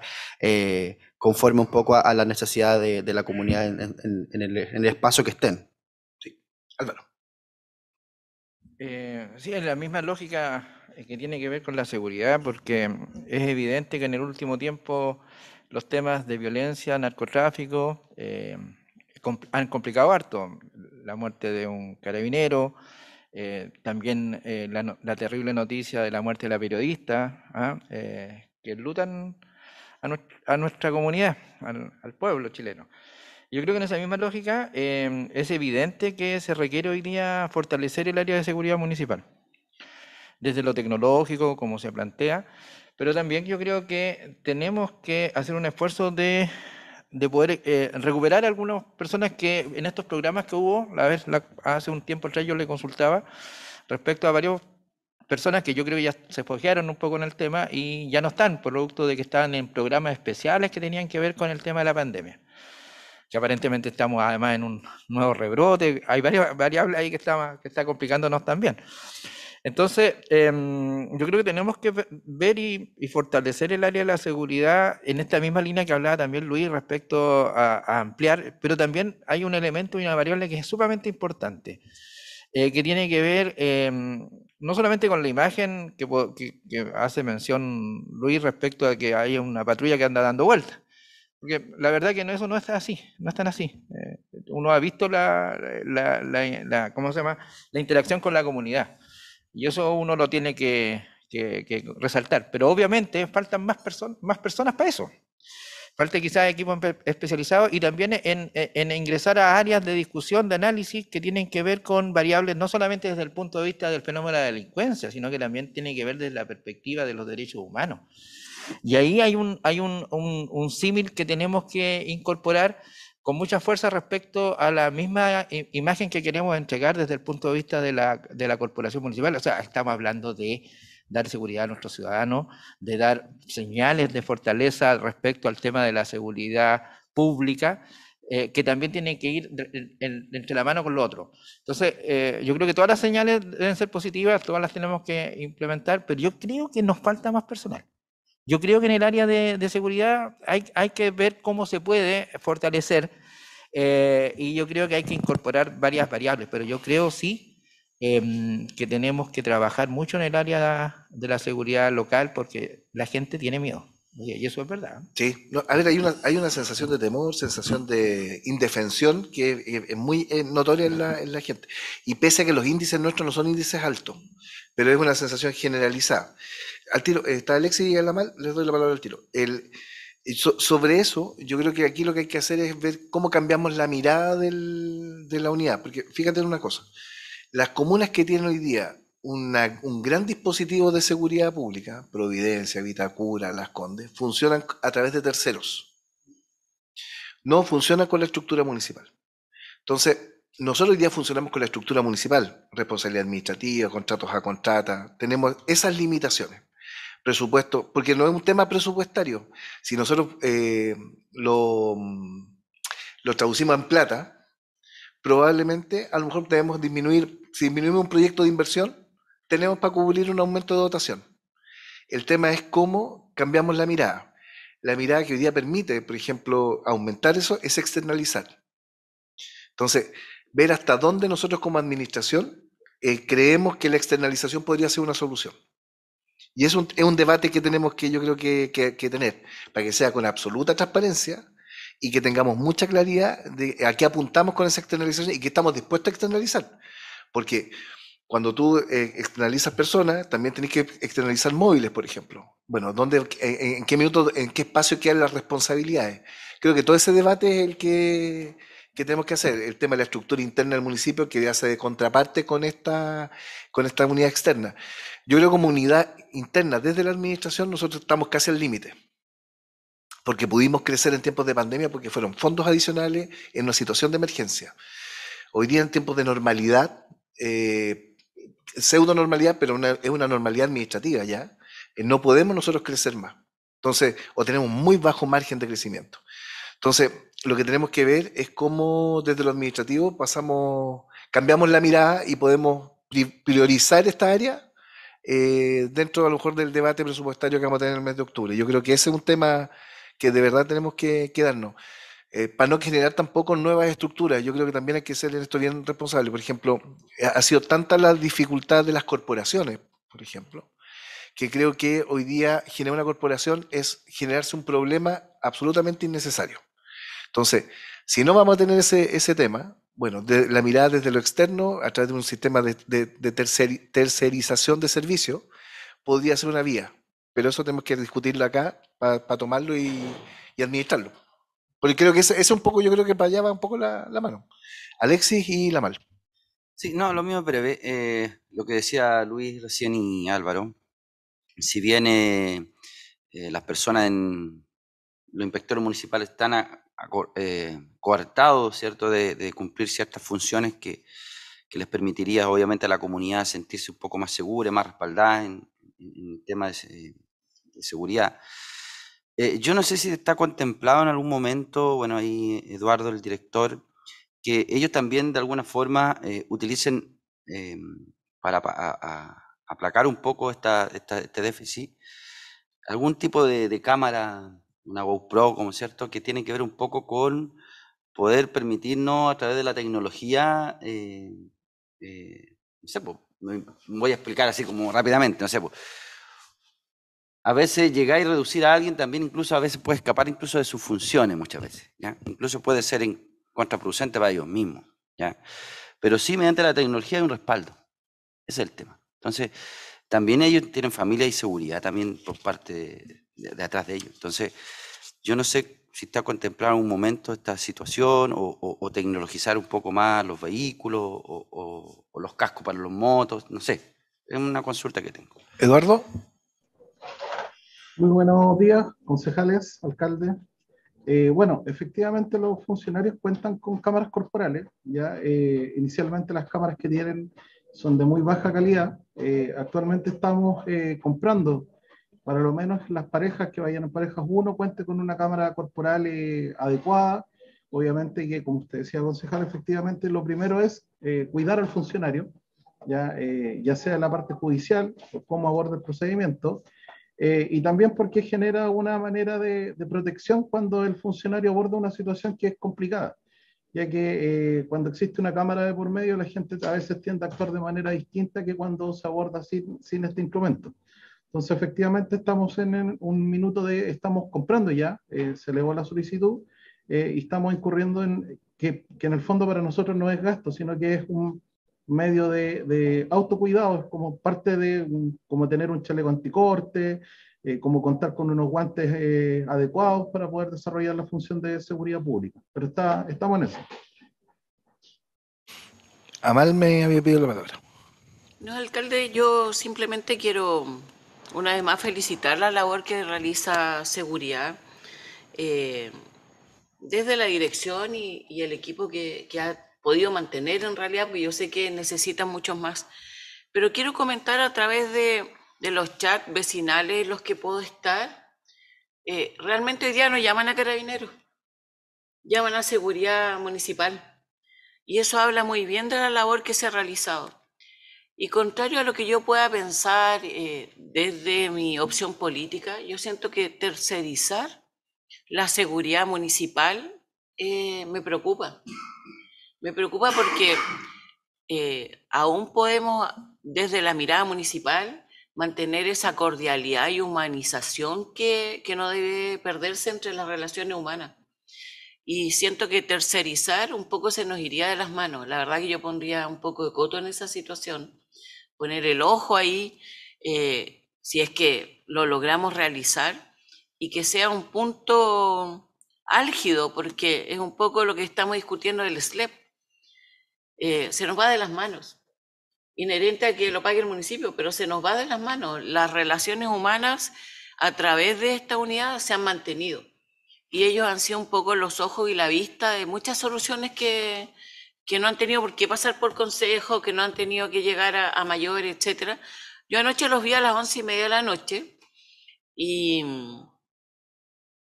los vi además o sea, con ropa corporativa, pero ropa que ya no corresponde a la época que estamos viviendo, estival, y me preocuparía un poco de eso, o sea, una GoPro, fantástico, pero son personas que andan hasta alta hora de la noche. U hoy día en las mañanas con estas nieblas insoportables también. Entonces, siento que también tenemos que ponerle pantalón largo en esa situación.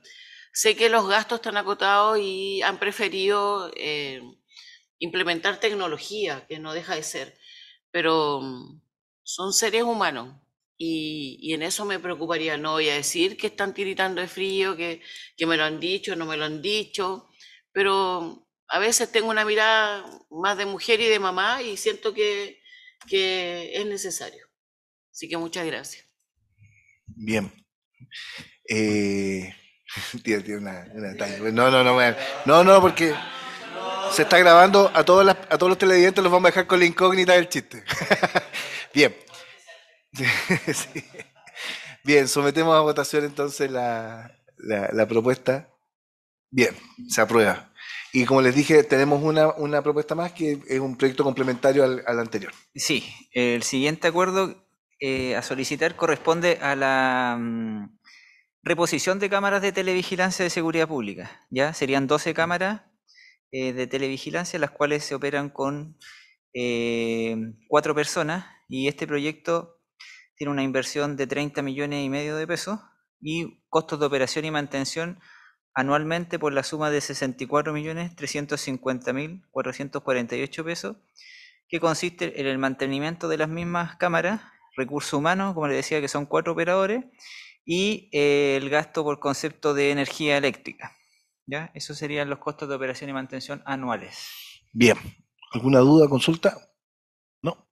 Bien, sometemos a votación entonces la propuesta y así presentamos los dos proyectos para la próxima semana. Se aprueba. Gracias, Miguel. Muchas gracias. Chao. Gracias. Bien, y como les planteé, necesitamos incorporar un punto más de tabla que corresponde a la situación de la edificación de la avenida Urmeneta, que nos interesa que se conozca el detalle. Luis Tapia como director de obra, entonces, queda con el punto. Buenos días, concejales.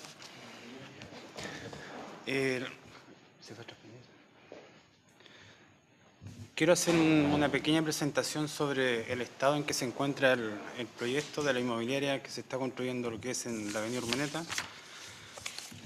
de la inmobiliaria San Isidro. Arriba, la primera. Sí.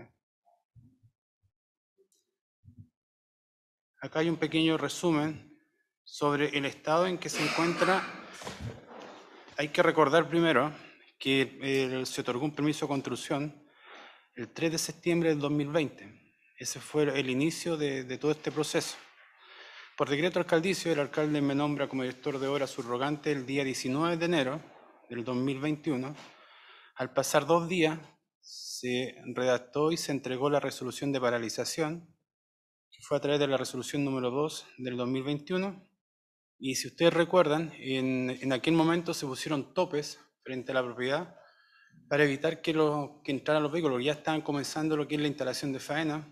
Entonces, una manera de poder evitar y proceder con intentar paralizar lo que eran los trabajos, se realizó esa etapa. Posteriormente, la inmobiliaria presentó diferentes documentos a la Ceremi en relación a la paralización. Como ustedes pueden ver, está el ordinario 605, 850, 1295, uno de marzo, otro de abril y otro de mayo, instruyendo al director de obra que informara en relación a lo que era la paralización. Como don, no di respuesta, entendiendo que en mis facultades como director de obra quizás no tengo la facultad directa de acatar la instrucción de la Ceremi, tengo la facultad también de tener una opinión como don, pero no obstante, la Ceremi le da respuesta directa a la inmobiliaria San Isidro y le acepta la apelación, y ahí instruye al don que da inicio a las faenas. Es decir, que ya en aquel momento la Ceremi no respaldó a este director de obras, sino que dio respaldo a la inmobiliaria como tal. Posteriormente, por solicitud de don Gastón Zuliet, se realizó una invalidación al permiso 132, eso fue con fecha 22 de julio, y de acuerdo a esa invalidación se procedió a esperar los tiempos que establecía lo que es la ley. No obstante, la Ceremi realizó consultas al DON pidiendo algunos pronunciamientos o solicitando información en relación a la invalidación, y como DON no di respuesta, ya que había un plazo que tiene que cumplirse para poder levantar la invalidación, y no obstante había un proceso donde también tenía el derecho de la inmobiliaria de presentar algún reparo sobre la invalidación o complementar más la invalidación por parte de don Gastón Zuriet, el cual fue, como le digo, aceptada su solicitud. Bajo ese concepto, como DOM no di respuesta nuevamente, la Ceremi le da respuesta a la inmobiliaria sobre la invalidación y resuelve que acepta lo que son la apelación de la inmobiliaria y nuevamente instruye al DON dar las facilidades para el inicio de las faenas. Estamos hablando de eso en marzo del 2022. Como DON, asumiendo que llega una nueva Ceremi con un criterio ambiental, esperando tener un apoyo en esa línea, remití completo todo el expediente a la Ceremi explicando la situación en que consistía el proyecto, y para asombro de este don, remite la Ceremi y bajo ese concepto me está aplicando el artículo 15 de la Ley General de Urbanismo y Construcción. Las Ceremis anteriores o los Ceremi anteriores no habían sido tan drásticos con el director de obra en relación al aplicar ese artículo. Como ustedes pueden ver al final, el momento de que como don se comenzó con esta tramitación, desde el 21 de enero hasta el 4 de mayo, pasaron 469 días, es decir, un año, 6 meses, que como don y como dirección de obra estuvimos oponiéndonos a este proyecto. Como ustedes pueden ver acá, el oficio que emanó la Ceremi actual al director de obra, ahí después ustedes van a leer todo el escrito que establece, pero lo más preocupante es lo que viene acá al final, en el cual dice claramente, la unidad jurídica de la Ceremi dice, en respuesta al documento que yo y al expediente completo que se envió, dice por lo anterior, no se observa el objetivo del ordinario 165 de la DON. En el fondo está desconociendo los antecedentes que se enviaron para su pronunciamiento del IMACH, y se le reitera nuevamente dar cumplimiento a lo instruido en los ordinarios ya citados. Todos los que yo les mostré anteriormente está haciendo mención. Citados e informar de aquello dentro de los 5 días, y los 5 días caían el día 11 de este mes. Este secretario, frente a la omisión, me está diciendo, frente a no responder dicho informe, se evalúa la aplicación del artículo 15 de la Ley General de Urbanismo y Construcción. Y el artículo 15 establece claramente, si ustedes después lo leen con paciencia, establece que la Contraloría le comenzará a hacer un sumario al director de obra informando al alcalde y luego al Concejo Municipal. Acá yo me detengo porque ya a esta altura creo que como director de obra he hecho lo más posible para poder evitar la construcción de ese edificio. Pero no me voy a exponer, como director de obra, a ser sancionado por la Contraloría, es decir, con sanción económica, como también puede ser la institución, siendo que yo no di el permiso de construcción. Por lo tanto, hoy día, si la Contraloría viene y me hace un sumario, la comunidad va a decir que el director de obra actual cometió un proceso mal administrativo y estaría asumiendo responsabilidades que no me competen.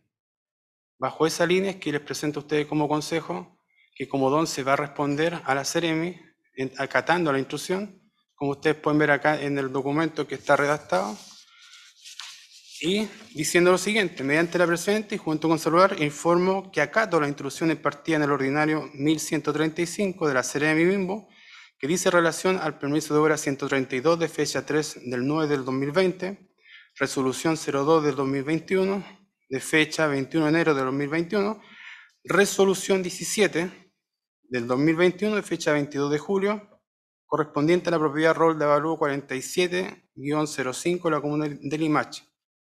Y coloco esta frase porque es que espero el apoyo de ustedes también. Dice: cabe destacar que el desarrollo de la tramitación del expediente y la instrucción de la Seremi, MIMBU, nuestro superior jerárquico, fue puesto en conocimiento de la comunidad a través del Concejo Municipal, el cual está formado por los concejales, ustedes estando presentes. Por lo tanto, de acuerdo a eso, hago esto con la intención de que ustedes también le comuniquen a la comunidad el por qué hoy día se está autorizando que comience la construcción, porque tampoco quiero navegar solo frente a una situación que como don no me compete en el fondo. Entonces, este oficio, si la comunidad llega a pedirlo, explicaciones, voy a tener que entregar esta información para que ellos sepan en la postura como dónde está. Lamentablemente, no puedo hacer más allá que lo que he hecho en el año 6 meses. Y como reitero, no me expongo y no me voy a exponer a mí para poder recibir sanciones económicas como la institución de mi cargo. Bien, por eso me parecía tan importante poder, le doy la palabra inmediatamente a los concejales. Me parecía muy importante que Luis pudiera exponer el tema, porque claramente él ha traducido en cierta forma, yo creo que el sentir general que tenemos en el Consejo, y que es en el fondo nuestra oposición a una infraestructura que viene a romper una lógica de ciudad que nosotros hemos tratado de construir. Lamentablemente, la dirección de obras tiene un superior jerárquico, y ese superior jerárquico hoy día impone esa orden, y si esa orden hoy día es desconocida, aplica otro tipo de sanciones que pasan, incluso pueden pasar más allá de lo administrativo. Entonces, en ese tema, yo valoro mucho lo que ha hecho el director de obra, y me parecía tremendamente relevante que se pudiera poner en conocimiento del Consejo con absoluta transparencia y con todos los documentos a la vista. Luis y Alexis. Y Álvaro. Antes de mi opinión, solo tengo dudas. El Seremi anterior no deja listo el proceso como claro, de aprobación o que insiste en que el director de obra dé el permiso, digámoslo así. No, ¿No queda claro ahí? Lo que pasa es que la Seremi en sus facultades notificó al don, primero le daba 5 días para poder responder a lo que la inmobiliaria planteaba, después 10 días, 15 días, 10 días y 5 días. Bajo esa línea, el don nuevamente, como el don no respondía, la Seremi le daba respuesta al quien reclamaba, que en este caso era la inmobiliaria. Después, nuevamente, instruía al director de obra que tenía nuevamente dar respuesta y nuevamente daba 15, 10 y 5. Pero llegó el momento que ya era insostenible para Seremi, entendiendo que ellos tienen la presión de la inmobiliaria, y como este don no estaba acatando, ya es la nueva Seremi que está ahora aplicó drásticamente el artículo 15, que es lo que establece la ley. Y es esta Seremi en el gobierno de ahora es quien exige prácticamente que se den los permisos correspondientes. En el fondo no hay una interpretación que no sea cúmplase. La otra es que no hablemos tampoco de administración, porque si no se confunde como un tema político. Lo que estoy hablando es que la administración anterior, como se habla también, no fue tan táctica con el director de obra. Siempre puso la incertidumbre: notifíquese, responda, y de acuerdo a eso, igual iba el artículo donde dice que se procederá o se evaluará la aplicación del artículo 15. Pero si ustedes leen después este oficio, es totalmente diferente a lo que siempre se había planteado, en el fondo que fue más drástico y más preciso. Y el fondo con eso ya no puedo tener una interpretación que no es lo que mi jefe directo, en este caso el mismo, me está exigiendo. Por lo mismo, alcalde, me parece preocupante, me parece que es complejo primero, porque es algo que la comunidad ha insistido rotundamente. Como consejo, en el consejo anterior incluso también lo vimos desde ese punto de vista de defender la avenida Urmeneta en la instalación de edificios de gran cantidad, de gran altura, incluso cuando se hace el trabajo del plano regulador también fuimos muy categóricos en insistir en la preocupación de la avenida Urmeneta. Y es por lo mismo, alcalde, que quiero proponer un voto político, la verdad, de este consejo para fijar una postura clara y común en contra de la construcción del edificio. Es importante dejar claro que a la comunidad, la oposición del consejo al proyecto y que es transversal. Yo creo que eso es súper importante. Como lo hemos hecho en otros proyectos, como el tema de la termoeléctrica Los Rulos. Y tiene que quedar claro un tema que aquí no tiene que ver con la municipalidad, sino que con la Seremi de Vivienda, que es la que da instrucción a la DOM para dejar sin efecto la invalidación y que no hay ningún interés de la municipalidad y de este consejo principalmente en que se realice este proyecto. Yo creo que es fundamental, alcalde, que salgamos a defender también lo que es nuestro, que es nuestra avenida Urmeneta. Me parece también preocupante que Gastón Sublet también presentó una invalidación en una instancia y que tampoco se le haya considerado esta Seremi que no haya actuado en esa línea. Yo creo de verdad que, insisto, me molesta, es preocupante para la comunidad también, algo que esta DOM había insistido instancia tras instancia para no dar permisos como el que se pretende dar. De verdad que me parece preocupante porque esto abre la puerta para que venga y tengamos en la avenida Urmeneta una cantidad de edificios quizás que no podrían parar. Así que me parece preocupante y quiero insistir en esta propuesta de un voto político para poder también salir a defender como consejo y como municipio esta lamentable situación. Alexis. Sí, alcalde, primero todo mi apoyo a don Luis Tapia, el director de obra. Creo que, como se aplica el dicho acá, no hay nada más que hacer, lamentablemente. Solamente poder activar a la comunidad y usar esa red de presión, ¿cierto?, para que sea reconsiderado desde la ciudadanía esta decisión. Yo también, alcalde, Luis me quitó las palabras de la boca de poder hacer un tipo de declaración. Yo, el año pasado, yo me quedo con el mes de octubre, firmamos una carta, todo el consejo, respaldando y rechazando obviamente cualquier tipo de intervención inmobiliaria en la avenida Urmeneta. Ahí está, tenía el oficio, tengo la foto ahí guardada.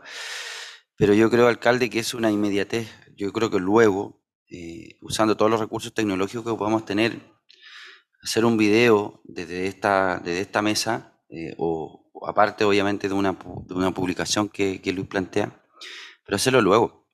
Porque aquí los que se van a apuntar cuando salga esta noticia vamos a ser a nosotros, lamentablemente. Y es súper injusto que se apunte al DOM y que se apunte justamente a este consejo y al alcalde en general, cuando ya la decisión no está en nuestras manos y se hizo todo lo que tenía que hacerse. Entonces yo creo que urge, como dicen en el campo, ponerse el parche en telería, porque las críticas van a ser muy ácidas a nosotros, al DOM, pero sin que la ciudadanía conozca qué es lo que se ha hecho. Eso. ¿Amal? No puedo estar más de acuerdo con que luego de haber generado ese espacio de no apoyo a este edificio en el periodo anterior y desde el mismo día en que supimos que este edificio había sido aprobado por la Dirección de Obras en el 3 de septiembre del 2020, agradecer principalmente la valentía, podría decirlo con otra palabra, pero va a sonar feo, de nuestro director subrogante, don Luis Tapia, porque gracias a él y puedo entender que las directrices también del alcalde, hoy día no prolifera este tipo de situaciones en Avenida Urmeneta y en otros sectores. He visto, he sido testigo cómo han venido arquitectos, empresarios, etcétera, y han tenido críticas hacia y bastante de tono subido contra nuestro director, quien solamente ha ejercido, entre comillas, a contramano el hecho de defender nuestra comuna. Aquí cuando se dice es que es limachino y lo defiende y otros dicen es que no es limachino, por eso no defiende, aquí eso no es válido. Claramente Luis ha demostrado, nuestro director subrogante, ha demostrado querer la comuna, querer lo que nosotros queremos como para la comuna, y decirle a aquellos que tomaron la batuta en contra de este edificio en forma tan ácida y que todavía existen letreros en contra del alcalde, y que a los del consejo anterior, que lamentablemente tuvimos la oportunidad de constatar esta situación, se nos vilipendió públicamente y se nos ha hecho ver como que solamente don Gastón hizo algo y no nosotros, porque la verdad que hoy día para elevar figura basta mandar una carta, pero las acciones también las hicimos nosotros desde este consejo y también asistiendo a la seremía, también solicitando revisar. También hubo un concejal que también me acompañó, que es don Gerardo Valenzuela, al mismo correspondiente, y no obtuvimos otra respuesta. Voy a lamentar enormemente que vamos a caer nuevamente en esta horda propicia de pseudopolítica de echarnos la culpa al alcalde y a nosotros, porque la verdad que el alcalde es el más mencionado, y al director, porque como limachinos siempre buscamos unir, nunca buscamos dividir. Y los que vivimos a los pies y yo a 50 metros de lo que será la edificación, sé que interviene el paisaje, interviene el buen vivir de las personas. Y por eso lamento enormemente que cuando se habla del buen vivir, sea la Seremi actual la que culmine con esta tremenda resolución, que para muchos puede parecer una amenaza, y puedo entender al director que tenga que retirar sus acciones de este tipo de valentía y de contención. Se espera de todo de quienes no entienden cómo se manejan las situaciones, se entiende de todo de aquellas personas que, y lo voy a decir claramente, que con tal ignorancia e ignominia, ignorancia desde el desconocimiento, porque no se han querido informar, simplemente atacar a las personas por un cuento político, por temas personales, desde la otra contraparte, y volver a caer en este tipo de situaciones que al Limache en general no le hace absolutamente nada de bien. Avenida Urmeneta es un lugar emblemático, como lo pudiera ser cualquier otro lugar de nuestra ciudad. No es solamente porque esté en Avenida Urmeneta, sino porque nos daña aquello que nosotros hemos querido defender en el tiempo. Luis, muchas gracias. Pocas personas valientes conozco en mi caminar y te agradezco enormemente el que estés dando la cara aquí, y si me toca defender, voy a defender la verdad, y es lo que se ha dicho aquí. Bien, gracias, Amal. A ver, antes de la palabra, Álvaro, yo creo que es re importante entender, y yo creo que aquí no hay dos miradas en el Consejo. Yo creo que hay una opinión común en torno al proyecto, hay una opinión común en torno también a la labor que ha desarrollado Luis, hay una opinión común también en torno a lo que es la misma comunidad. Yo, independientemente de lo que se pueda opinar, creo que hay que ir al fondo del tema. Y yo creo que sobre ese fondo tenemos, y eso es lo que creo entender de las intervenciones que cada uno de ustedes ha ido haciendo. Álvaro. A ver, yo creo que para entender toda esta situación hay que partir del origen. El origen es el contrato entre privados de la compra de un terreno para la construcción de un edificio. Eso es el origen dentro de un marco legal que está establecido. ¿Ya? Por lo tanto, se sabía que esto iba a pasar. Se sabía, se dilató obviamente con la esperanza de que las reglas cambiaran o las miradas cambiaran, pero la verdad es que siempre se supo. Yo lo conversé en más de alguna ocasión con personas ligadas al tema de la arquitectura y me decían, esto es imposible que se detenga porque estamos dentro de un marco legal y lo que están haciendo la Seremi anterior y la Seremi actual es aplicando el marco legal. Lo que complica es que el municipio tomó una decisión política de oponerse desde el punto de vista administrativo a lo que la ley establecía. Eso es. Y por eso el director de obra, que cuenta con todo mi apoyo y respaldo, está en esta situación. Y la directora de obra anterior simplemente aplicó lo que estaba en la normativa. ¿Ah? Y esas son las consecuencias. De todas maneras, uno lamenta, o sea, si aquí hay un compromiso, una mirada de ciudad, pero la mirada de ciudad también tiene que ver con las reglas administrativas que se generan en el ordenamiento urbano. Y lo que hace la Seremi hoy día, y yo no la estoy defendiendo, pero simplemente estoy dando un hecho objetivo, aplicó la norma. Y la norma era que había una dilatación innecesaria respecto a un pronunciamiento que estaba obligado la Dirección de Obras Municipales a aplicar. Y en esa perspectiva, quien puso la cabeza, el cuello, ahí todo, fue el director de obra actual. Porque había una decisión política del municipio, el cual él se jugó por esa decisión de aplicar, dilatar, dilatar y dilatar. Lo más posible pensando en que en algún momento un milagro administrativo, jurídico, legal, o no sé, la nueva constitución, iba a parar en la construcción del edificio. Eso no puede ocurrir. Y yo creo que también tenemos que aplicar lógicas de responsabilidad política local. ¿Y a qué me refiero con eso? Que tenemos, que si bien hay que informarle a la ciudadanía, esto no radica en un seremi, en un gobierno, en un municipio o en una persona determinada o en un consejo determinado. Esto radica en una normativa legal. Y eso es lo que también la ciudadanía tiene que entender. Si aquí yo puedo, porque también lo otro es aplicar populismo. Y el populismo no sirve. Al final genera, hoy día quizás estamos todos un poco complicados porque nos van a nos van a apuntar con el dedo y decir, se cambió el consejo, pero igual van a construir el edificio. Entonces ahora van a construir la termoeléctrica. Y más allá van a construir, no sé, y así, portaaviones, no sé, va a llegar algo. Pero tiene que ver con cómo nosotros informamos a la comunidad lo que existe realmente y cuáles son las reglas del juego. Yo creo que se pecó un poco en la administración, y es una crítica y también una autocrítica respecto a lo mío, que se pecó un poco de pensar de que se podía generar alguna especie de posibilidad milagrosa de que las cosas y las reglas del juego se iban a cambiar. Aquí se aprovecharon privados, y así es, para poder hacer un buen negocio, que era la compra de un terreno, aquí se ganó plata, y le dio lo mismo la mirada patrimonial de la comuna, si aquí lo que importó, y es la lógica de lo que uno ha dicho, que es la depredación inmobiliaria de las construcciones en nuestra comuna y en muchas partes del país. Entonces, eso es lo que pasó. Lamentablemente, eso se veía venir, se apuró la Seremi porque aplicó la ley. Eso es. Sí, yo estoy súper de acuerdo con lo que tú planteaste.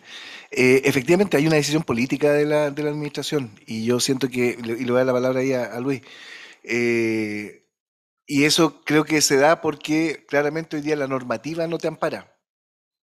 Y creo que lo que sucede hoy día queda claramente establecido que hoy día existe una estructura normativa. Y esa estructura normativa establece quiénes son responsables, define una línea de mando, define una línea de decisión. Entonces, por eso creo que es tan relevante lo que pasó acá, porque quiere decir que esto no es mero voluntarismo, no es tener ganas de, sino que aquí la decisión es técnica, técnico-jurídico en el fondo, técnico-normativo. Le doy la palabra a Luis, a Joel y después a la Mal, porque así estaban las palabras. Lo que plantea el concejal, bueno, lo que él dice, nació de una compra, pero después nació un tema político.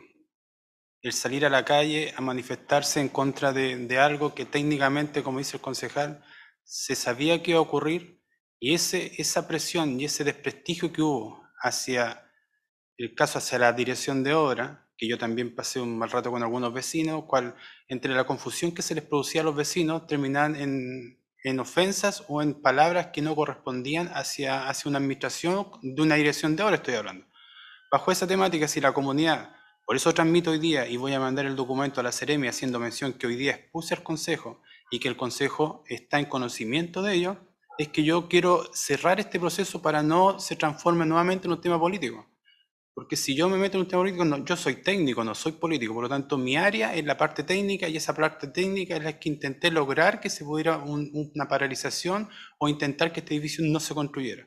Pero más allá, lamentablemente no puedo llegar. Pero como dice el concejal, nació por un tema político y hoy día es un tema técnico que se da como término cerrado. Eso. Joel. Sí, bueno, yo creo que retrotrayendo un poco a la prehistoria, como comentaba Álvaro, de este proyecto, yo creo que también tenemos que ser rigurosos en el sentido de las responsabilidades políticas que han tenido todas las gobernanzas municipales que han permitido que tengamos un plan regular comunal absolutamente desactualizado. Y también, ¿por qué no decirlo que tenemos hoy día un plan regular comunal que tampoco da cumplimiento fehaciente con lo que requiere la norma y nos tiene dilatando un proceso de aprobación, peligrosamente? Aún así, evidentemente, es un mérito que la administración anterior haya tomado la iniciativa de presentar una propuesta que renueve el plan regulador comunal, pero claramente, sin esa estructura normativa, hoy día Limache está en la más absoluta indefensión en términos urbanísticos.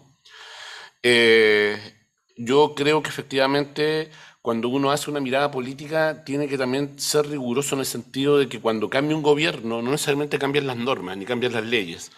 Por eso es tan importante también que cuando de repente hay un activismo sin la lectura y sin la profundidad sobre, por ejemplo, la posibilidad de un cambio constitucional, lo hagamos también entendiendo de que necesitamos tener un cambio de estructura de la Ley General de Vivienda, Urbanismo y Construcción, porque hoy día esto es una estructura, un pivote que no da mayores garantías para el derecho a la ciudad en el sentido de la armonía del patrimonio urbano, de las culturas locales, de los ecosistemas, de todos los elementos vivos que deben confluir en una ciudad. Y por eso es necesario que hoy día en la nueva Constitución se dé garantía para que el derecho del habitante a la ciudad sea en sentido con la relación con todos estos elementos vivos que deben confluir ahí, ¿no? Yo lamento mucho, pero efectivamente cuando nosotros hablábamos que había un proceso administrativo, los procesos administrativos, si hay leyes que los resguardan, son prácticamente insoslayables. Lo que se ha hecho hoy día es que el recurso de validación que se presentó y que fue acogido en el Tribunal Ambiental no es contra la empresa ni tampoco es contra la DOM por la aprobación, es contra la Superintendencia de Medio Ambiente porque declaró de que este proyecto no tenía que haberse ingresado con estudio de impacto ambiental, ¿no? Y eso es una atribución que le corresponde a Servicio de Evaluación Ambiental, no a la Superintendencia de Medio Ambiente. Ese es el argumento, al menos, de la posición que ha presentado esta reclamación. Yo discrepo un poco de la posición de Alexis cuando dice ya no hay nada más que hacer, porque creo que mientras hay una alternativa jurídica hoy día en proceso, la verdad es que puede retrotraer esto.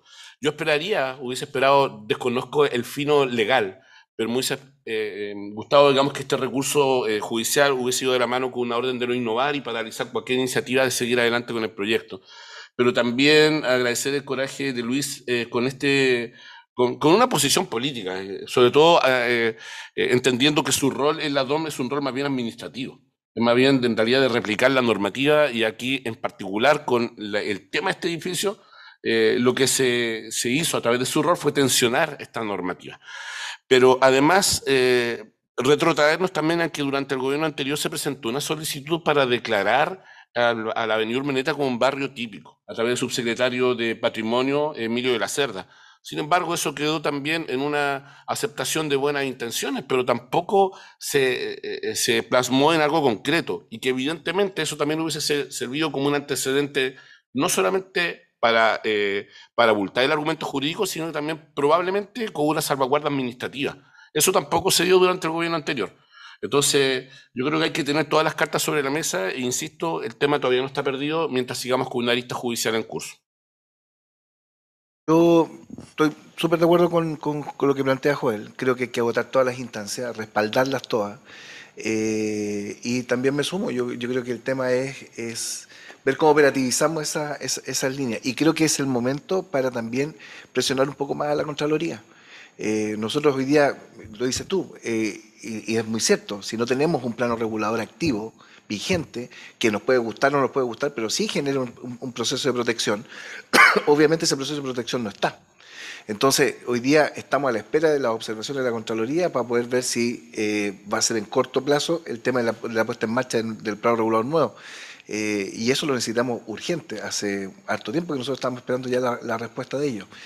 Entonces, creo que este tipo de situaciones tensiona en positivo para poder decir necesitamos urgente este instrumento ya con la mirada desde la Contraloría. Por eso creo, comparto en cierta forma el tema de sacar una declaración o enviar una carta o notificar los servicios que correspondan, particularmente la Contraloría, que creo que aquí hoy día hay una muestra muy concreta que nosotros necesitamos una protección urbanística para la ciudad. Amal y Luis, que también me pidió la palabra. Los que estamos aquí somos elegidos por el pueblo para defender la ciudadanía y por lo tanto somos actores políticos. Yo creo que esta es la instancia última, por así decirlo, porque mi nombre significa esperanza, así que no podría no menor tener esperanza, de que aquí hay que hacer confluir a todos los actores políticos. Yo no sé qué estará diciendo el señor Balbontín en este minuto, después de que se arrogó él el haber defendido según él era el único que no quería que el edificio se construyera. La verdad que me gustaría que quizás lo respondiera, ¿no? Porque su gobierno porque todos sabemos que hay voluntades políticas también. Esto no es solamente ir al pie de la letra en esa situación. Así que yo, alcalde, una de las instancias que propondría es ir con los políticos que quieran sumarse a esta situación, nuestros diputados, nuestros senadores, al Ministerio de Vivienda. Tenemos que ir a instancias superiores, al de Medio Ambiente. Siento de que, así como vulgarmente se dice que metiendo bulla se despierta la gente, usémoslo, y nosotros lo estamos usando en el bien, no estamos siendo demagogos, estamos siendo protectores del bien principal que es parte de la comuna de Limache, de lo que nos hace sentir tan orgullosos. Además, ¿qué decir? 79 departamentos, prácticamente con 2 autos por departamento, no sé dónde los van a meter. ¿Cómo hoy día está saturado para poder llegar a 8 cuadras desde calle Manuel Rodríguez, que es prácticamente la margen, hasta la salida y entrada al camino de Quillota, 25 minutos por las mañanas? Con estos 150 automóviles que tendrán que salir más o menos a la misma horario que salimos y regresamos cada uno de nosotros, la verdad que nos vamos a ver muy, muy conminados al desastre vial. Nos van a acusar de que no enanchamos la avenida, pero también la queremos mantener. O sea, ¿qué quieren ahora? ¿Quieren más cemento? Eso es lo que nos va a retrotraer este tipo de situaciones. Yo insistiría en eso, alcalde. Creo que la mirada política, la acción política en los ministerios es fundamental. ¿Quién sabe si por ahí hay algún subterfugio legal que podamos nosotros manejar o que se le abra la cabeza a alguien? Pero no podemos tener en el escarnio público a un director de obra de la gran envergadura que es y que ha demostrado ser Luis Tapia, y no podemos seguir soportando insolencias contra el alcalde y cualquiera de los consejos que estos sean, porque las peleas las hemos dado con las herramientas que hemos tenido. Así que ese es mi llamado, alcalde. Te agradezco, Amal. Luis, Álvaro, no sé si hay alguien más después, y Luis. No, la verdad es que quiero agradecer el hecho de que los concejales puedan apoyar lo que está ocurriendo hoy día, y también se solicitaría también tener el apoyo cuando la comunidad tenga alguna duda, canalizarla a través de la dirección de obra, o usted también, como están en conocimiento, poder entregar una sola visión para que no se forme dos opiniones en el fondo. Una opinión de parte como consejo y la opinión técnica de que estamos haciendo nosotros como don en este caso. Así que se le agradece la verdad por el apoyo del consejo. Bueno, también le voy a hacer una consulta respecto, para que ahora con este informe que usted entrega, ¿comenzarían los trabajos de construcción del edificio? De acuerdo a la instrucción que me emana de parte de la Seremi, como le digo, se lo vuelvo a decir por lo anterior expuesto, se le reitera nuevamente dar cumplimiento a lo introducido en el ordinario ya citado, y me dieron 5 días de plazo. Esta Secretaría, frente a la omisión de dicho conforme, se evaluará la aplicación del artículo 15. Por lo tanto, me está diciendo, deje de comenzar a trabajar, dejen que comience la instalación de faena en el lugar ya indicado. Ya, ¿por qué Perdón, quería...? yo entiendo técnicamente lo que te dicen es levantar la suspensión del permiso. Eso es lo que técnicamente a ti te están... Lo que está diciendo es el proceso completo, alcalde. Se está basando en la paralización y se está haciendo mención al congelamiento, a lo que es la resolución 17.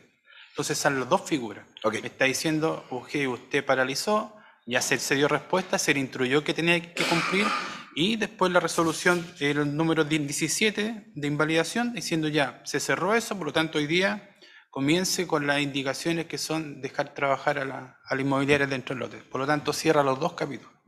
Por eso quería aclarar el punto, porque para tener claro qué terreno estamos pisando. O sea, y eso también respecto a la responsabilidad que yo hablaba de como figuras políticas comunales, porque somos unas figuras políticas, pero también estamos dentro de un marco legal. Y eso tenemos que entenderlo. De hecho, nosotros llegamos acá porque hay una ley que genera el proceso de elecciones populares. Entonces, yo quiero insistir, yo estoy de acuerdo en todas las declaraciones de buenas intenciones, absolutamente de acuerdo. O sea, el tema, por ejemplo, de la termoeléctrica también fue un tema consensuado, pero también esto me hace hacer una reflexión respecto a nuestra responsabilidad también con la comunidad. Y no se trata solamente de generar falsas expectativas, sino que se trata de canalizar, como bien decía don Luis Tapia, la información. Se trata de canalizar toda la información que tiene que ver tanto con el origen como la realidad administrativa que tiene en este caso la municipalidad, el departamento de obra y la seremía. O sea, aquí no sacamos nada, y yo creo, espero equivocarme, pero yo creo que hoy día estamos frente a hechos consumados. Podemos ir a reclamar al ministerio todo lo que se quiera, firmamos cartas, solicitamos que la gente firme, pero yo creo que lo más importante de esto es que nosotros seamos claros con la comunidad de cuál es el escenario que se está viviendo, cuáles fueron los pasos que se intentaron hacer y ¿por qué? Porque lo demás puede ser, como me dijo algún funcionario por ahí en algún momento, no sé de qué o de qué lugar, puede ser humo. Puede ser humo. Y más humo yo creo que ha perjudicado a las personas. Y ha perjudicado a personas que de carne y hueso, como el mismo Luis.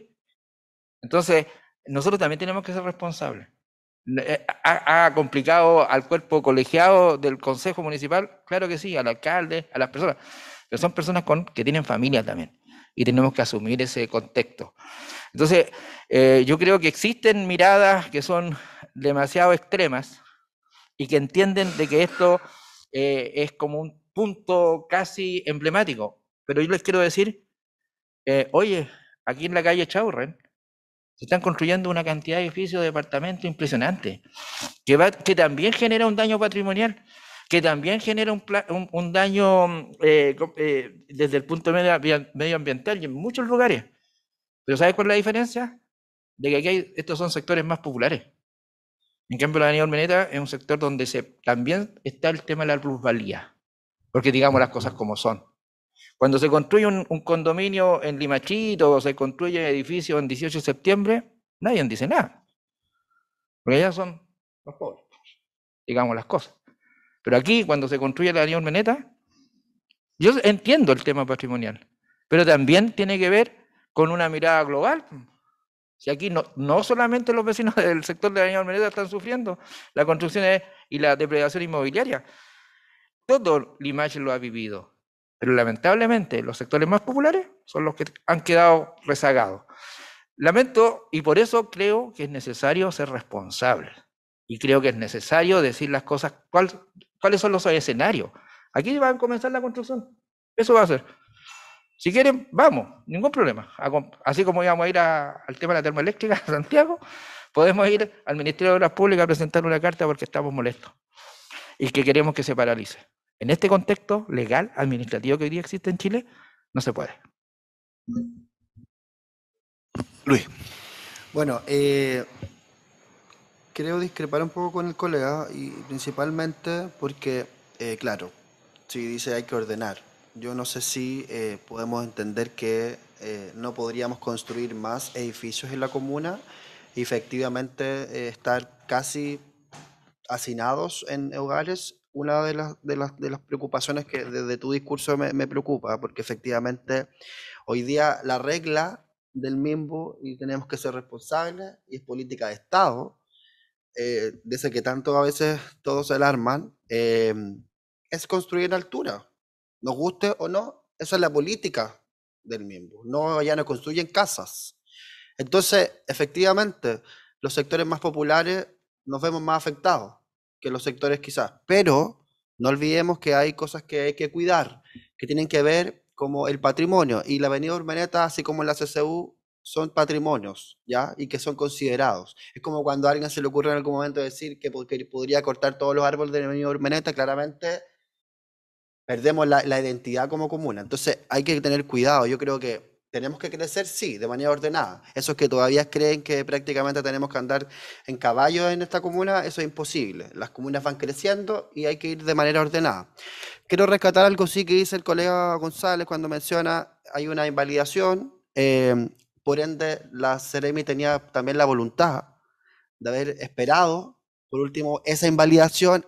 Por eso quiero considerar el tema, que aunque digan lo que quieran decir acá, que también es un tema político, porque efectivamente la Ceremi de este gobierno que yo consideraba que iba a defender el medio ambiente, el patrimonio y todo lo que alarmaron, podía haber esperado la invalidación que está hoy día en curso. Podría haber esperado incluso la invalidación que un vecino presenta también y todos los requerimientos también que este municipio ha hecho. Entonces, también es responsabilidad de esta Ceremi y de este gobierno el que finalmente tengamos hoy día una aprobación. Insisto, tú puedes decir todo el tema legal que efectivamente no podemos pasar por sobre la ley, pero también hay voluntades políticas y a veces los Ceremis también tienen una responsabilidad. Esta Ceremi podría haber esperado incluso la invalidación, esperar que termine el proceso, cosa que no hizo. ¿Amal? Perdón que vuelva a incidir, alcalde, pero no puedo aceptar de que se diga que hay edificios en el sector del Limache Viejo porque hay gente más pobre. Hay gente de escasos recursos hoy día con casas de 240 metros cuadrados. Y no se le puede echar la culpa de que tienen una tremenda casa porque trabajaron y la obtuvieron y hoy día la vida los ha llevado lamentablemente a tener esa carga económica que los hace también vivir mal. Entonces también existe pobreza en ese tipo de casas. Yo la verdad que estaría más preocupada que cuando se me diga que hay edificios, que se van a construir edificios, que se preocupen, por ejemplo, de que ya los departamentos no sean de 50 metros cuadrados. Al menos de 70 a 75 metros cuadrados. Qué importantes son 5 metros cuadrados cuando una mujer de 100 kilos está en una cocina que tiene 2,5 metros cuadrados. Quiero llevar este análisis porque siempre hacemos gárgara pensando en que le damos departamentos a los pobres y claro, por 800.000 pesos, pero también pagan impuestos y claramente quizás no los declaran, como los podemos declarar cada uno de nosotros, pero claramente esas personas también tienen derechos. Y esos edificios, si se han construido en este sector, es porque hay más territorialidad disponible, porque además los terrenos eran mucho más baratos, y por eso es que se han realizado en este sector. Entonces, yo no estoy defendiendo a ninguna inmobiliaria, pero decir que se construyen acá porque hay más pobreza, eso me parece falso. Si se pretende hacer uno en Avenida Urmeneta, como hemos visto, claramente no molesta porque es ese tipo de edificio, sino porque nos saca del contexto natural en el que siempre nosotros hemos vivido y por los antecedentes que dije anteriormente, que es realmente generar un caos mayor del que ya se vive vial en ese sector. Y si podemos poner en la balanza las inversiones municipales, solo municipales, y quizás con los FNR, ¿dónde se hacen? ¿En San Francisco de Limache? ¿O se hacen en San Francisco, en Limache Viejo? La mayor carga económica que se ha realizado e inversión se realiza en este sector, porque se trata de paliar todos los días la quizás, entre comillas, pobreza en la que se vive. Y no es todo de esa envergadura. Aquí están las principales calles, la principal avenida. Nació el comercio en San Francisco Viejo, que cada uno lo haya sostenido o no, pero hay mucho más comercio también en este sector.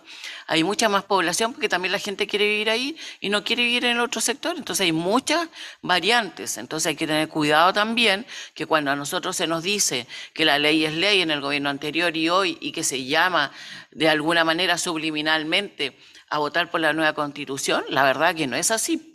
Hay que tener cuidado porque tontos no somos. Y se los digo de esta manera. Claramente hay que tener cuidado porque la raya subliminal entre línea y línea está diciendo que nosotros solamente le cargamos basura a un sector y no es así. Nosotros queremos mejores viviendas para la gente y desde aquí estoy pidiendo una vivienda de 75 metros cuadrados que como mujer sé que es tan necesario para poder convivir con tus dos hijos o 3 hijos que tú tienes. No puede ser que le haga un departamento con un tercer habitación de 1,5 metros por 2 metros, en donde han tenido que achicar las camas para poder ingresarlas. Entonces, pero si nos vamos a preocupar de solidarizar con la pobreza, preocupémonos de esos detalles. Bien, yo creo que todos tenemos nuestra mirada bien, bien clara en este tema, pero hay una mirada de fondo. La mirada de fondo primero es la oposición al proyecto, la segunda mirada de fondo es solidarizar derechamente con la actitud profesional que ha tenido Luis y de compromiso con la ciudad. Yo eso también quiero reconocerlo desde esa perspectiva. Creo sí, importante que, y tengo la misma esperanza que cifra Joel, ojalá que, yo creo que esto no se termine, o sea, se termina desde el punto de vista administrativo, se termina desde el punto de vista técnico con la vinculación con el Ministerio de Vivienda. Ese capítulo es probablemente el que hoy día tiene ya un cierre, pero yo espero que lo que se está llevando adelante a través del sistema medioambiental tenga algún tipo de resultado y que haya una sensibilidad especial sobre este tema. Yo creo que ahí sí se abre una oportunidad. Y lo último, creo que hay que generar algún documento, yo comparto, no sé si un voto político, no sé si, pero sí un documento que primero grafique nuestra posición y segundo, que en el fondo lo podamos remitir también a la Contraloría valiendo la necesidad urgente que es que se genere pronto la respuesta de ellos en el tema del instrumento. Porque si hoy día se genera este espacio, se genera porque hay dos privados vieron una ventana y se metieron por la ventana. Sí, yo creo que ese es el tema. Y nosotros obviamente quedamos en el medio de esa ventana. Ya somos como el jamón del sándwich en esta cuestión. Así que comparto. Vamos a redactar un borrador y el que quiera se puede incorporar o si no lo hacemos institucionalmente, pero me parece que es adecuado a armar ahí algo. Así que agradecerte, Luis, la presentación y remita la respuesta al Ministerio. Bien, vamos a pedir una extensión del Consejo para que podamos plantear los varios. Así que vamos a extender. ¿Le parece hora tope a las 12? Pues son 25 a las 12. ¿Ya? Listo. Hora tope entonces, José, a las 12. Joel. Sí, alcalde, hace un rato estábamos hablando de la importancia de la Oficina de Diversidad y también preguntarnos en qué pie está la implementación de la Mesa Comunal Indígena, porque en un momento yo a ver quién estaba a cargo de esta oficina de la CONADI, me parece, una vez que se empezaron a implementar todos los servicios. No hemos avanzado, súper honesto, no hemos avanzado desde la última conversación que tuvimos, que fue, no hemos avanzado más allá en el tema. Entonces, ahí tenemos un tema que tenemos que desarrollar aún. Lo otro, yo presenté un oficio dirigido a usted y al director de tránsito respecto al tema de los semáforos. Lo que vimos después de la última lluvia, de verdad, es que dejó en evidencia la indefensión que hay en las vías, porque hay semáforos que no presentan fallas momentáneas, sino que son fallas que se prolongan por varios días, incluso semanas, y sobre todo en algunos puntos que son muy sensibles por el alto flujo, porque están en lugares donde hay acceso a escuela, a comercio. Particularmente recuerdo lo que ocurrió en la intersección de 18 de septiembre, Angamos, Avenida Victoria. Entonces, me preocupa porque creo que no hay una claridad en relación a cuáles son los semáforos que atiende el municipio, cuáles son los semáforos que está tercerizada su reparación. No sabemos qué influye para que, lo mismo que ocurrió en Caupolicán, para que no sean atendidos a tiempo. Y uno podría entender, por ejemplo, en Caupolicán como una situación puntual, fortuita, por qué no se atendió en ese momento de la manera en el tiempo que correspondía, pero cuando eso se vuelve a repetir en otras situaciones, no queda mucha claridad en realidad. Y también creo que es importante que, sobre todo en esas situaciones donde se prolongan, necesitamos un dispositivo o de seguridad o de carabinero para que pueda estar presente. Particularmente el semáforo de ese sector de 18 de septiembre con Victoria y Engamos, los fines de semana es increíble el flujo de vehículos que tiene.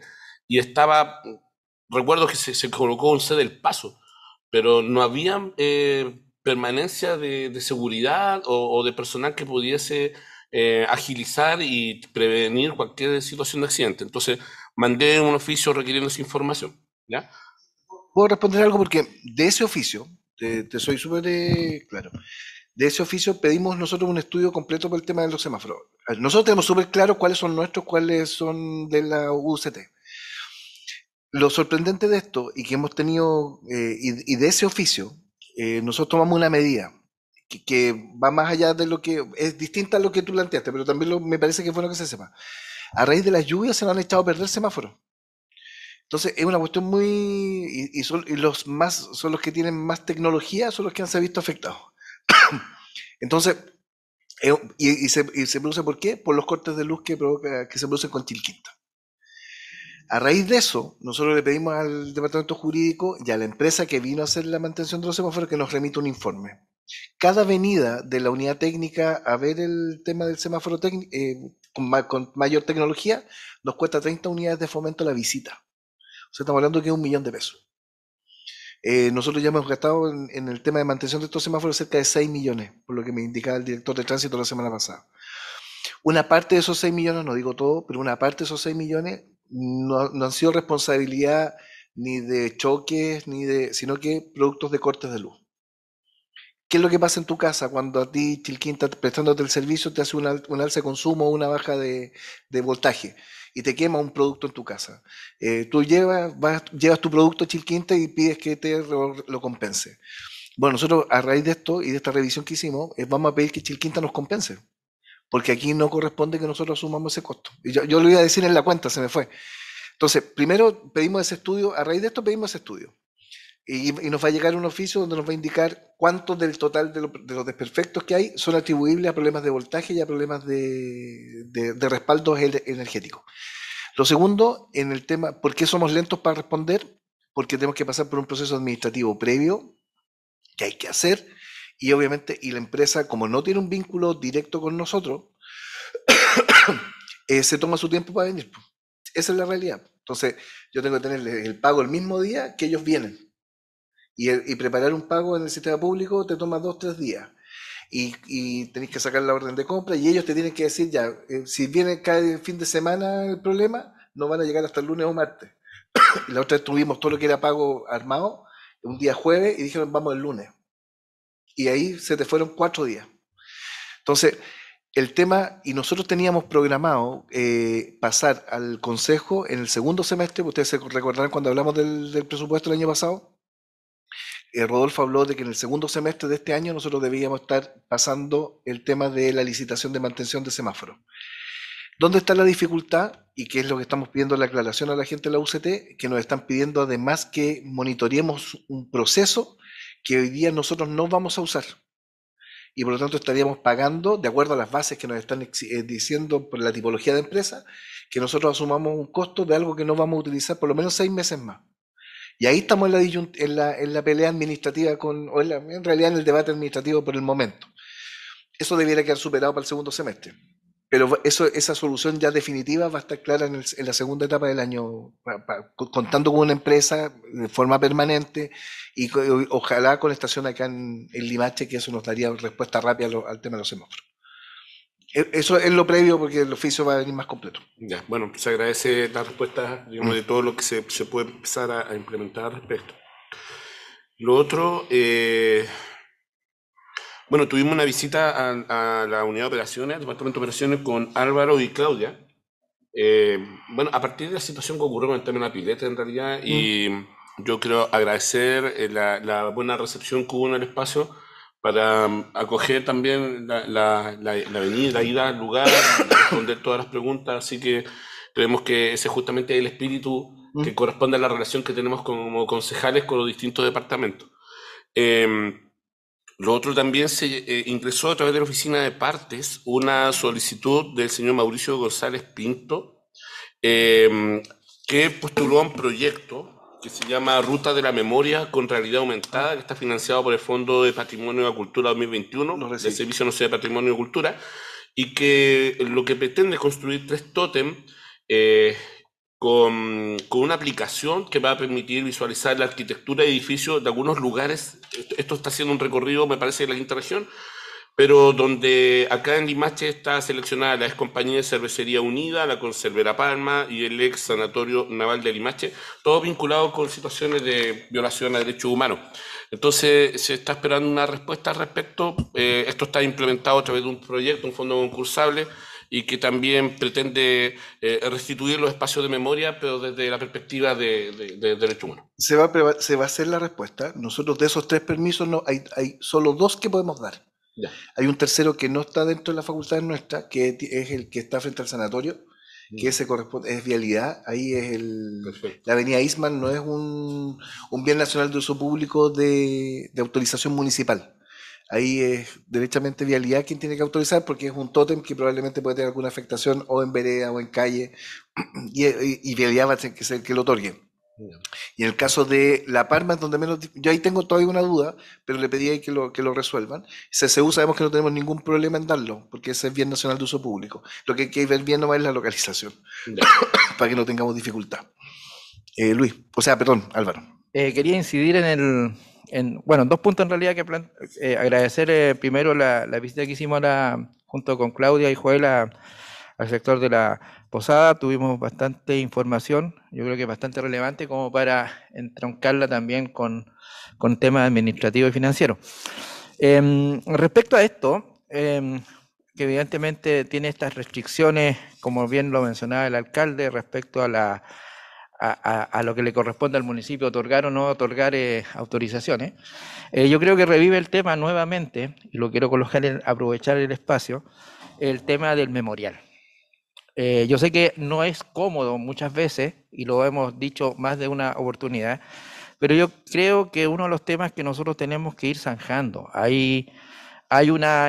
no es de toda la comunidad, obviamente, y uno entiende que las miradas son parciales también, pero hay un tema de reparación respecto que esta misma iniciativa levanta, que es de una vez por todas la municipalidad de Limache debería dejar un espacio ya concreto para la instalación de un memorial de las víctimas de atropello a los derechos humanos durante la dictadura cívico-militar.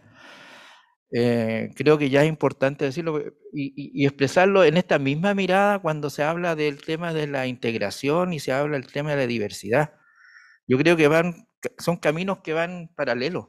O sea, cuando hemos hablado de la vulneración de derechos respecto a personas que tienen una posición sexual, de lo que sea distinta, también hoy día tenemos que hacernos cargo de lo que fue un periodo muy oscuro de nuestra comunidad y que particularmente en la comuna de Limache afectó allá a las personas ya conocidas.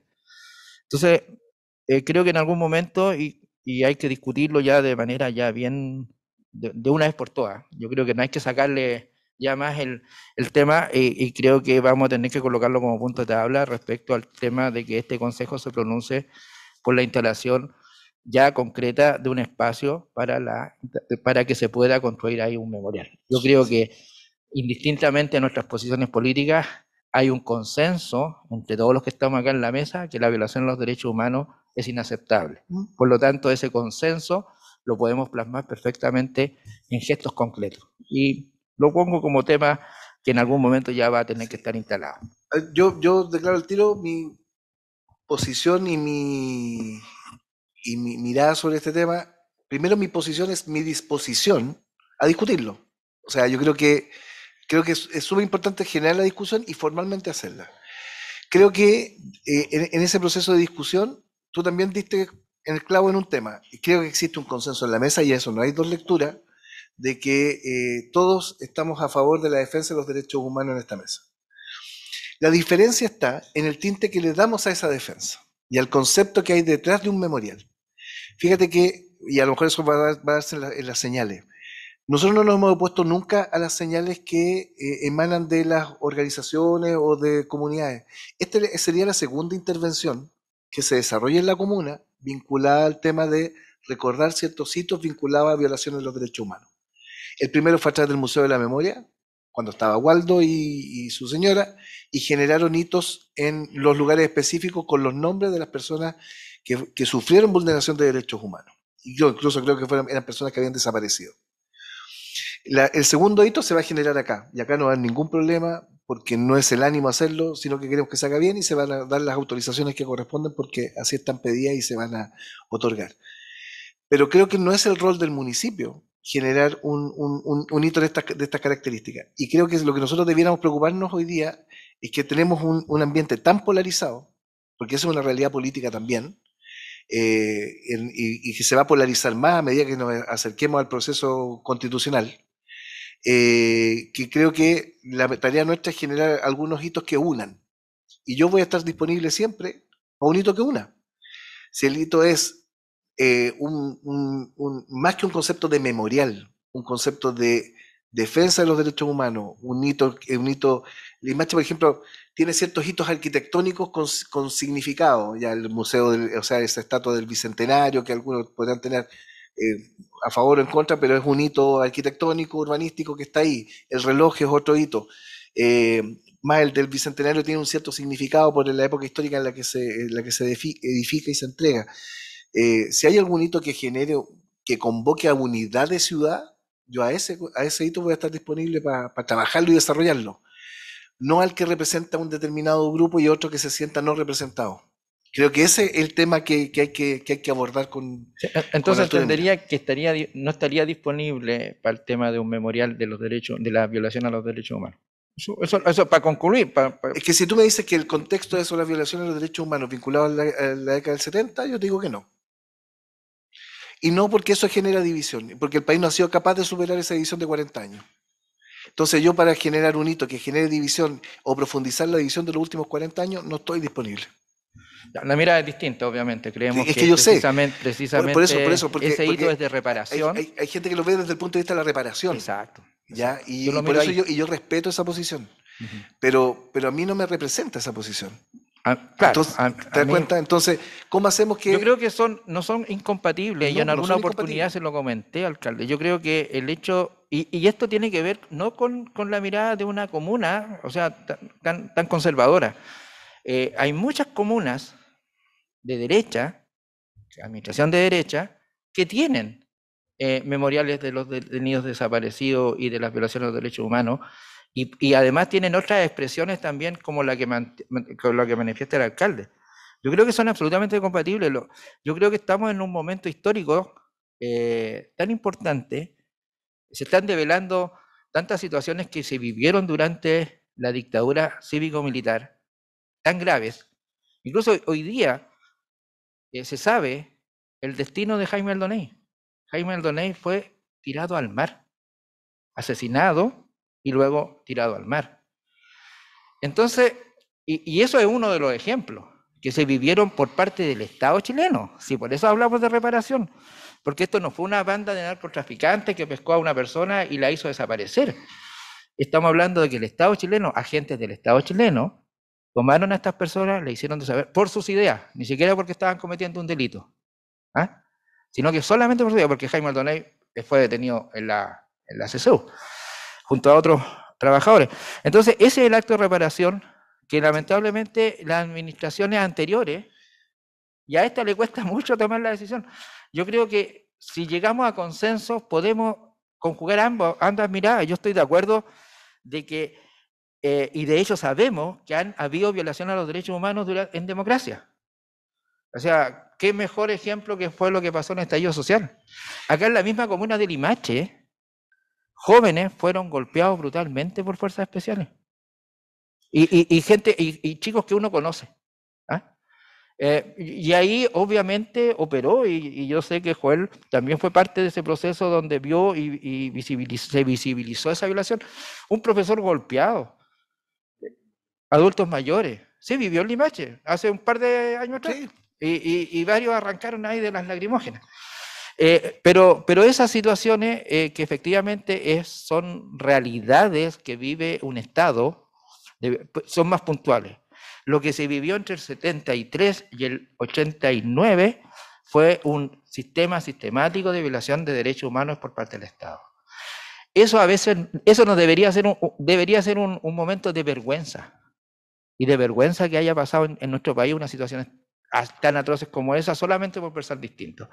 Yo creo que a ese es el llamado que podemos hacer, y conjuntamente con este memorial de los derechos humanos y de las violaciones, también podemos generar un espacio de futuro, como usted lo plantea. Yo creo que son sumamente compatibles. Son compatibles, pero fíjate una cosa, yo voy a tomar un argumento que tú mismo diste al comienzo porque eso es lo entretenido de los debates. Nosotros no somos el Estado, somos un municipio, somos parte del Estado. Y cuando hablamos de desmunicipalizar y queremos que pase al Estado la educación, nosotros también somos parte del Estado. Entonces te lo devuelvo para que en el fondo hagamos esa doble lectura. Para que no sigamos en pimponeo, quedamos. ¿Cachai? Pero no, a ver, por eso te digo, yo creo que el debate está abierto. Yo creo que lo que no va a pasar es que el debate se cierre. El tema es cómo hacemos que ese debate nos represente a todos y no tenga un sesgo. Porque al final lo que vas a tener es un memorial que cada cierto tiempo, si representa a uno, el otro lo va a vandalizar. Entonces, yo creo que el rol nuestro es ver en qué lugar tenemos el acuerdo. Y que ese acuerdo no es la tarea nuestra, no es espero que se entienda bien lo que quiero decir. Reparar las violaciones a los derechos humanos. No es la tarea nuestra como administración. Yo creo que la administración nuestra tiene una tarea moralizadora, tiene una tarea educadora, tiene una tarea preventiva, de desarrollo. Y si podemos hacer que esos elementos estén contenidos en algún concepto, obviamente trabajémoslo para que así sea. Y busquemos el punto de acuerdo. Yo en eso, el debate va a estar. Sí, yo solamente voy a terminar el punto. ¿Hasta cuándo, Joel? No, solamente para terminar el punto.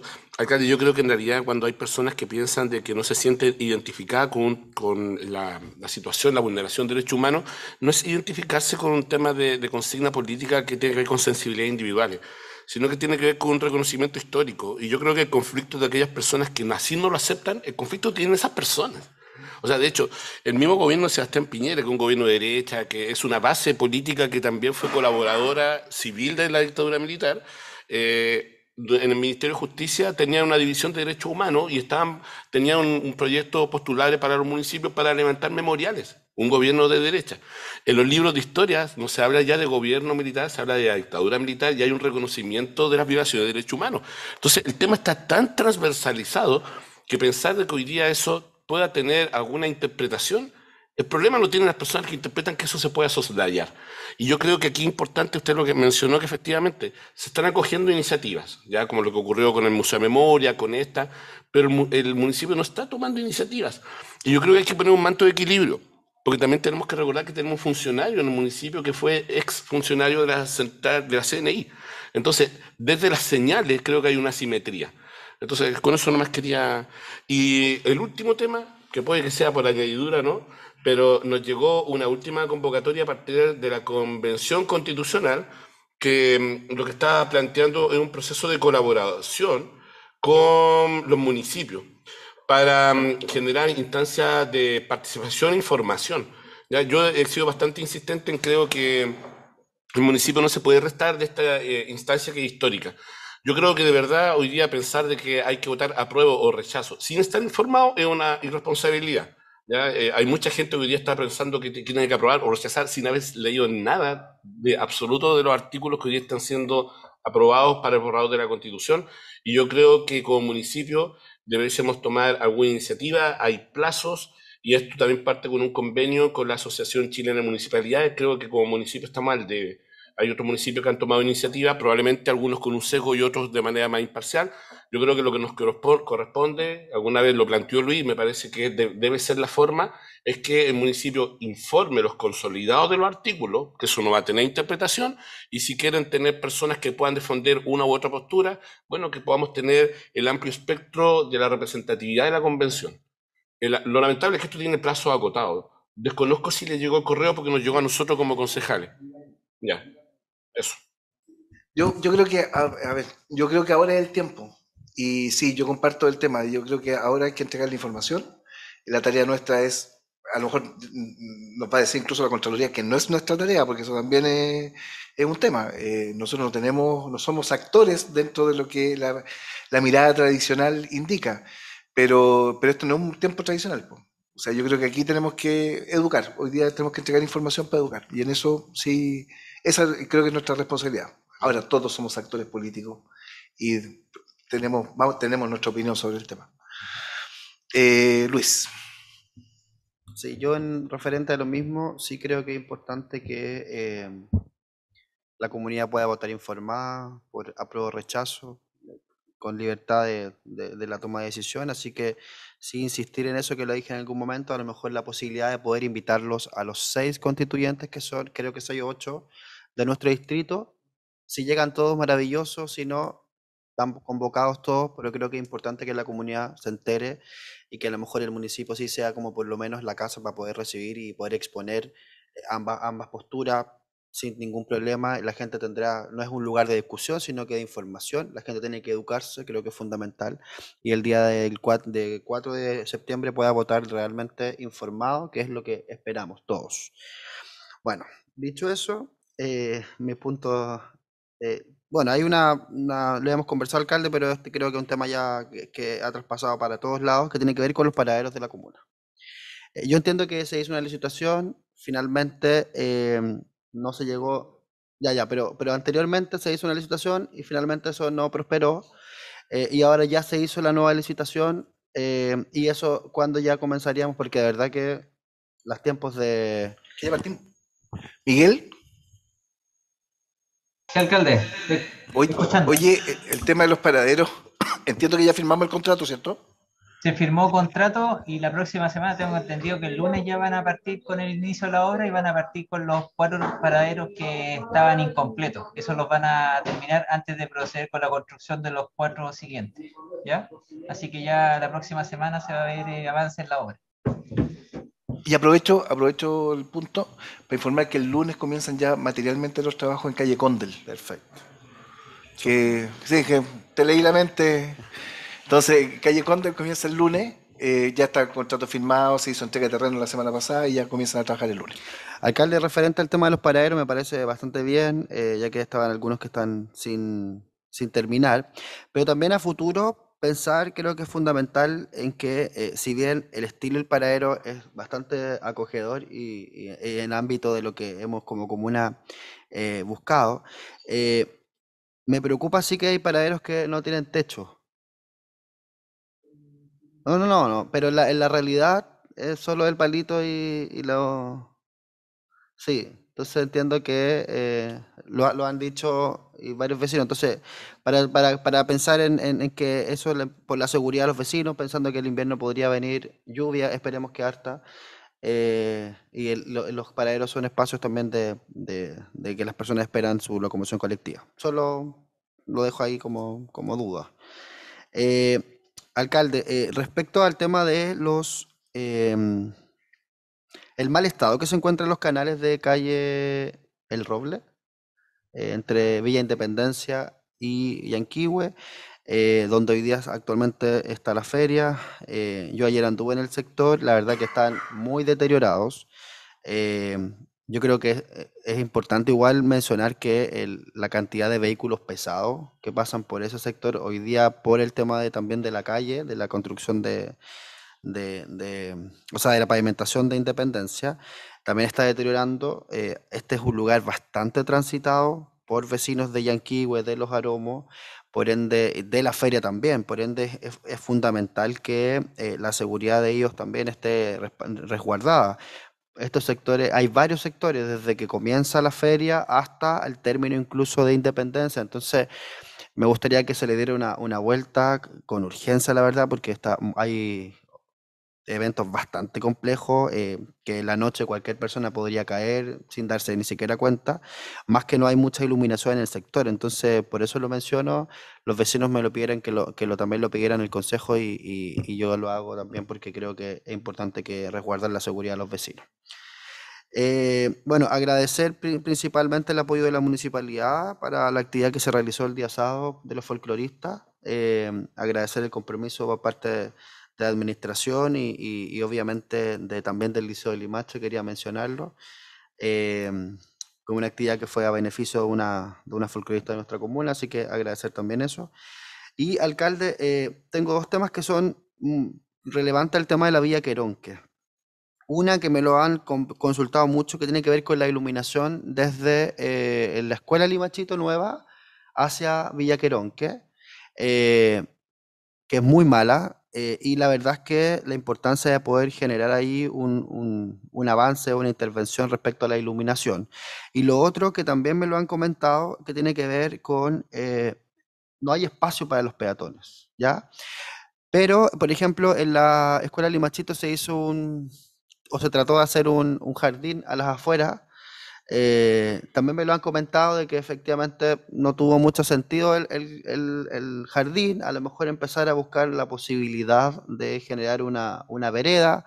Creo que es importante que los vecinos que también transitan en ese lugar, que es bastante, también tengan seguridad en el momento de cruzar esa avenida, pero principalmente, insisto, en la iluminación, alcalde, y la vereda. Y referente también a la vía Queronque, también tenemos una pasada que yo quiero consultar si es servidumbre o es una calle que está considerada, que es entre Independencia y Villa Queronque, al término de acá, que también me lo han comentado que uno que está en mal estado, muy mal estado, y la verdad que hay muy poca iluminación también. Entonces, eh, son dos ingresos a la Villa Queronque, un sector bastante poblado, y que también necesita mayor seguridad. Entonces, lo menciono porque efectivamente me lo han pedido los vecinos en referente a las condiciones de la calle. Insisto, no sé si esa calle fue un paso de ayuda, o está considerado como para posiblemente a futuro poder generar algún proyecto que pueda darse la mejora. Sí. A ver, lo de Independencia con la Villa Querón, que es en el fondo la prolongación casi llegando acá el molino, Claro. ese paso no es un paso legal, ¿ya? Entonces el loteo llega hasta donde está el límite con la parcelación que está atrás. Nosotros hemos tratado de ver la alternativa, pero en las conversaciones que hemos tenido, por eso hay que ver bien la posición de la gente de la villa en general. Para algunos es bueno que se haga esa apertura, para otros lo piden que se cierre. ¿Por qué algunos piden que se cierre? Porque eso permite encajonar un poquito más algunas situaciones más vinculadas a anormalidades, ¿ya? O incivilidades, para no ser tan específico, ¿ya? Entonces nos han pedido que no abramos y no generemos una apertura de un nuevo camino, ¿ya? Otros lo piden que sí, para mejorar conectividad, que sí lo aperturemos. Entonces, yo creo que es bueno ver ahí en el fondo cómo se ordena. Pero ese camino legalmente no existe. Y es que yo creo que hoy día nada no es posible. Yo creo que todo se puede. El, el tema es cuánto demore y qué hay que hacer para que eso se haga. Y en el caso del acceso a la escuela, el proyecto venía originalmente así y significaba, se terminó haciendo de esa forma porque si no teníamos que modificar el proyecto y modificar el proyecto retrasaba la ejecución del proyecto y después cuando estábamos en la mitad del proyecto nos significaba reevaluarlo y aumentar el costo total en 140 millones de pesos, lo que era la vereda y algunas modificaciones interiores. Preferimos obviar ese tema. Y ahora creo que vamos a tener que sentarnos a ver el tema del proyecto de vereda e iluminación. No lo tenemos como proyecto, no está, hay que verlo, pero no lo teníamos planificado para este año. Entonces hay que verlo probablemente para el próximo. ¿Mm? Amal.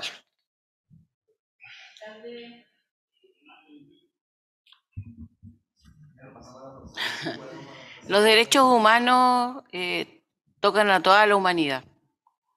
En este minuto se está llevando a efecto el funeral de Sherin al-Hael en Palestina, en donde el ejército israelí está atacando el féretro, está impidiendo que éste sea sepultado. Lo digo porque todos saben que soy hija de palestino y no me deja de doler, y eso es derecho humano. Ayer falleció una periodista, Francisca Sandoval, en Chile, también a manos de un delincuente que lacera su derecho humano, una chilena. Yo siento personalmente que el dolor de cada una de las víctimas y su familia, más de sus familias que sus víctimas, porque ya pasaron espero, a mejor vida, son muy respetables. Pero no es un tótem que va a reivindicar la vida de cada uno de ellos, sino que el manejo de la violencia. Y también el respeto a los acuerdos de paz que lleven adelante los distintos estamentos. Yo creo que ese es el coto. Esa es la precisión que nosotros debemos hacer cuando queremos luchar porque esas situaciones terminen y mañana no seamos uno de nosotros también los que termine bajo tierra. Diciendo eso, alcalde, y con todo respeto, quiero hacer presente otra vez mi conflicto con este tema. Comedores para los paradocentes de la Escuela Teniente Merino. Cierto que se han hecho muchas obras, que estamos avanzando, pero si nosotros no tenemos a los profesores y a los paradocentes, y en este caso a los paradocentes que están en directa línea del cuidado de los alumnos, claramente podemos no exigirles más de lo que ya están dando. Ellos hoy día están en una oficina paupérrima, ellos están almorzando de acuerdo a los horarios, acomodándose a los horarios porque tendrían que estar en patio en algunos minutos, no pueden almorzar al mismo horario y no tienen ni siquiera un toldo en el patio donde poder almorzar. Patricio, Sí, alcalde, acá estoy. ¿estás escuchando? Sí. Así Hola, es, alcalde, Patricio. con mucha atención. Hola, hola. ¿Qué podemos ver en ese tema? Que está contemplado la obra de modernización del colegio, alcalde. Ya, pero el comedor de los asistentes de la educación, ¿no? ¿Amal? Así es. Sí, Así Asistentes es. de la educación. Pero el comedor de Sí. los asistentes de la educación, sí, está incluido dentro de la remodelación y que fue acogido también cuando nosotros asistimos a hacer el proyecto.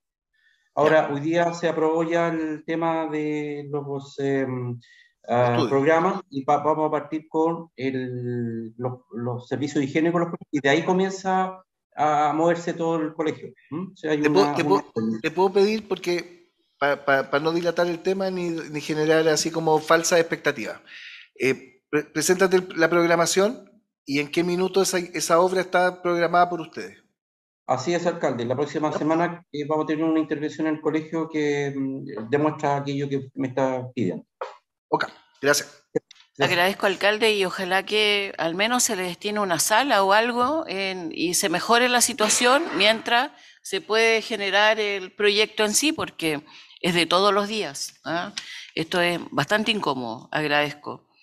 Y lo otro, siguiendo con la temática de los paraderos y más allá de lo sucedido, hace una gran falta un paradero en Echaurre, lo hemos conversado, alcalde, y yo sé que usted me ha dicho ya bien, etcétera, pero la verdad que ahí yo he podido comprobar que el paradero donde está la gruta de la Virgen de las 40 horas, General Bueras, se genera ahí en el recodo de Palmira Romano, afuera de ese almacén, no hay iluminación ad hoc, lamentablemente, porque si hubiese iluminación hay muchos jóvenes, por Palmira Romano, que también se suscita por Bueras, pero aparte que ya no hay micros que pasen por esos sectores, los alumnos de los colegios, de las universidades que no estudian en nuestros colegios, los municipales, no los nuestros, los municipales, se está generando ahí un grave problema, y más encima diría que siempre hemos tenido cuidados especiales sobre nuestros hijos, y especialmente por las mujeres. Pero hoy día hay un tema que está en palestra y que es el ataque a mujeres, y que claramente en ese paradero yo he visibilizado que la mayor parte de las que están ahí esperando micro por 20, 30 minutos son las mujeres. Entonces, creo que estamos al debe quizás de una conversación con Merval, porque perfectamente Merval puede aumentar el circuito por ese sector. Y claramente no lo ha hecho, no sé si intencionadamente, no les interesa, no sé. Pero siento, sí, y habiéndolo conversado con los que manejan el sistema Merval, que tiene que, o los porteadores de Merval, no la empresa, sino que con los porteadores de Merval, que no tendrían inconveniente de pasar por ese sector.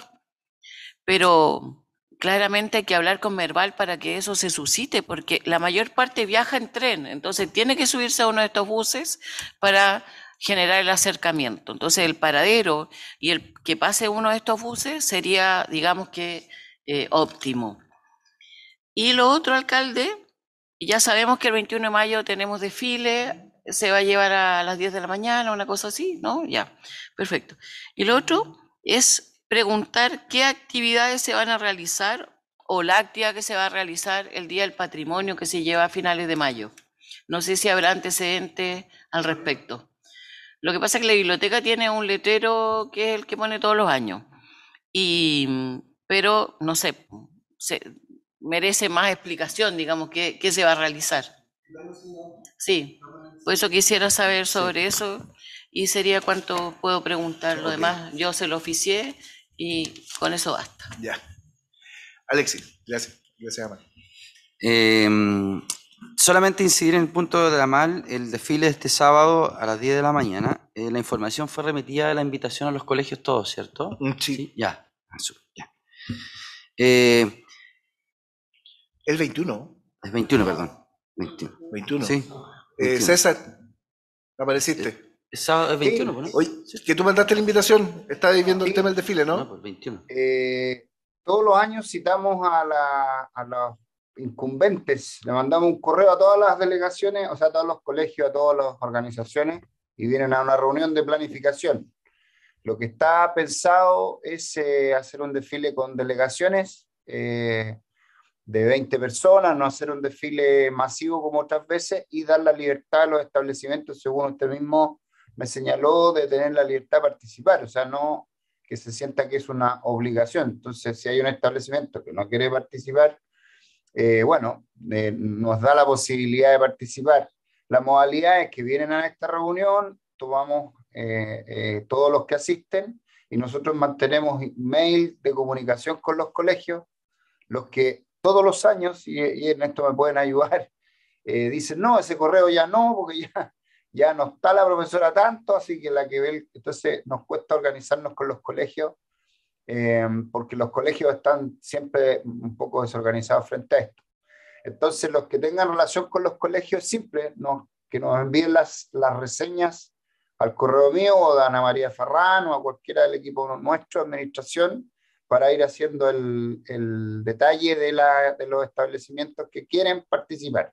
Así que ya llevamos alrededor de una semana recolectando estas reseñas de los colegios que han manifestado que van a participar y otros que nos dicen, mira, todavía no sabemos si vamos a participar. Lo mismo las organizaciones. Hay organizaciones que no van a participar, otras nuevas que van a participar. Y así, pues hay personas de otras comunas que quieren venir a desfilar a Limache porque no hay desfile en otras comunas. Es un poco lo que hemos estado evaluando y yo creo que ya el lunes o martes vamos a tener cerrado el desfile del sábado 20.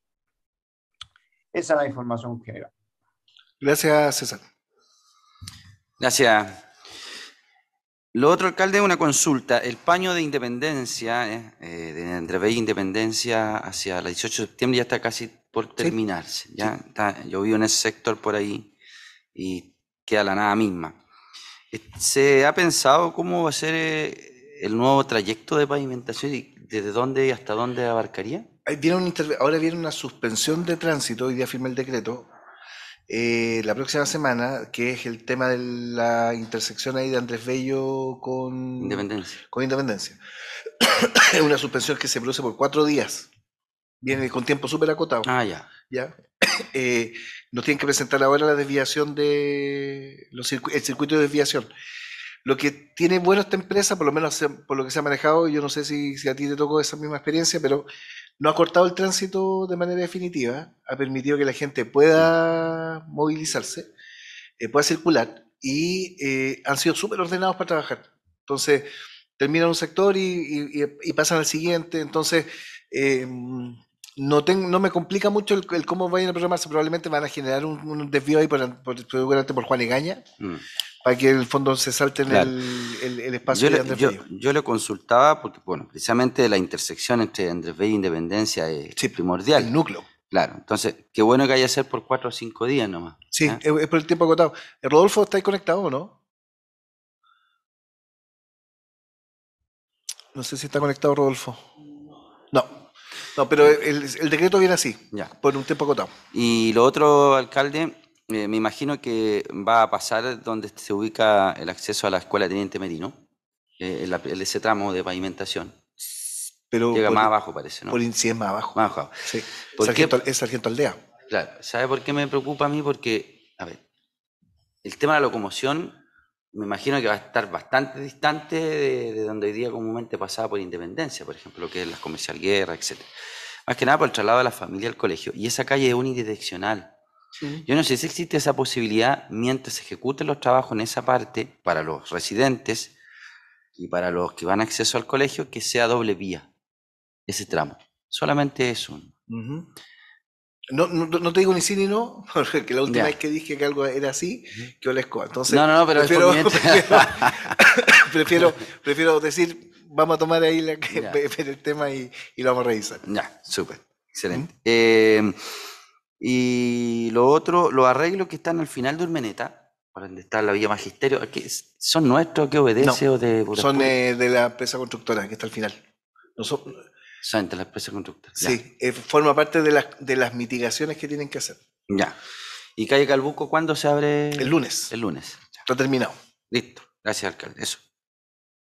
¿Cuál? Sí, a propósito que tocó el tema de calle Calbuco, bueno, se ha planteado muchas veces el tema de la calle Jiménez, se explicó administrativamente cuál es el procedimiento, pero no existe la posibilidad que quizás, más allá de que se asfalte o no se asfalte, mientras se pueda generar algún plan para mitigar, a lo mejor, no sé, establecer que sea una pura vía calle Jiménez, porque se va a acrecentar el flujo vehículos. Tuvimos una reunión con ellos hace, Amal, ¿cuándo fue? El viernes pasado. El viernes pasado. Comprometimos dos cosas. Primero, una reunión de explicación a la comunidad sobre todo el desarrollo del proyecto, en el estado en el que está y cuál es la carta que sigue para adelante. Hecho eso, ya hablé con el director de tránsito porque vamos a ver el tema de aumento de señalética y probablemente cambiar el sentido a unidireccional. Ese proceso se debiera estar dándose dentro de la próxima semana. Entonces, lo que no vamos a hacer con la calle, porque además, bueno, vamos a esperar un poco también la respuesta, pero lo que no vamos a hacer es hacer una intervención como la que se hizo en Calbuco. Primero porque no alcanzan los recursos, no estamos hablando de 30 millones en este caso para faltar, sino que va a ser bastante más. Segundo porque ahí tenemos problemas de sustentabilidad de la calle, hay que sostener la calle y hay que generar el sistema de evacuación de aguas lluvias. Entonces, y eso hay que hacerlo sí o sí, porque si no vamos a invertir y vamos a perder la plata en muy poco tiempo. Así que, pero lo que sí vamos a hacer es maquinaria, señalética y cambio de dirección. Eso se va a hacer. Álvaro. Sí, yo me había informado también de la reunión que había tenido usted con Amal y los vecinos de la calle Jiménez, y entendía de que se había descartado la posibilidad de un recarpeteo como se había visto en Calbuco. La consulta, mire, hay dos temas. Usted hablaba de que la próxima semana comenzarían ya los trabajos en la calle Condel. Yo recuerdo, y lo quiero volver a colocar como punto, por lo emblemático y lo importante que ha tenido esa calle, que en algún momento conversamos la posibilidad de que el mismo consejo se reuniera con la empresa. Entiendo que esa reunión es para poder ayudar a una mejor planificación, porque van a venir puntos muy complejos en unos meses más de intervención, que es la calle, que todo el sector comercial y de conectividad con Quillota, Olmué, Serrano, Prat, viene difícil. Ahora, yo creo que es bueno colocarlo ya en carpeta, sería bueno tener esa reunión, obviamente con el director de obra y SECPLAC, como va a poder un poquito ver la planificación que ellos tienen, porque así como hacía mención Alexi y usted respecto al trabajo que se están haciendo en Calle Independencia, que viene un proceso ordenado, más sistematizado, yo creo que eso es lo que esperan los vecinos, y además que quedaron varios sectores todavía por intervenir. Entonces, todo lo que O sea, de hecho, a mí me daba un poco de lata llegar con mi hija al Colegio Nacional estos últimos días porque le había comentado que en unas semanas más comenzaban los trabajos y casi tiraba la cata para atrás para poder llegar así, para que no me agarraran para el chuleteo. Pero ya se le puede decir, el lunes voy a llegar con bombo y platillo informándole que comienzan los trabajos. Han de dejarle el manto, todavía no asegura. Y la va a tirar el alcalde para la próxima semana. Pero yo creo que sí es importante esa planificación que pudiésemos generar con la empresa como señal política cuando hemos hablado de política. Eso se pidió y se va a hacer. ¿Cuál es el tema? Que poco hay que planificar, queremos que se instalen primero, que lleguen, que instalen faena, que comiencen los trabajos. Es poco lo que tienen que planificar el comienzo, porque lo que corresponde que hagan es todo lo que quedó a media, y eso es público y notorio y evidente lo que hay que hacer. Pero en el tiempo paralelo, efectivamente, van a haber intervenciones muy complejas, como el caso de Serrano con Condel, y ese punto hay que intervenirlo y hay que difundirlo y hay que sociabilizarlo. Así que la reunión se va a hacer de todas maneras. Lo otro que es un tema preocupante, sobre todo para la locomoción colectiva, algunos amigos que trabajan en la locomoción colectiva me han planteado el tema de la calle República y la complejidad que tiene la calle para movilizarse. Ahora hay un punto más complejo, se están haciendo un trabajo ahí de mejoramiento, pero está complicada la calle República, muy fácil de generar accidentes y maltrato al vehículo, la verdad. Entonces me lo plantean como tema. Pero yo quiero agregar un punto respecto a todo lo que tiene que ver con seguridad vial. Y algo que me lo han planteado también es el paso de cebra que está en el Santa Isabel de Limache. Ese paso de cebra acá es bastante complicado.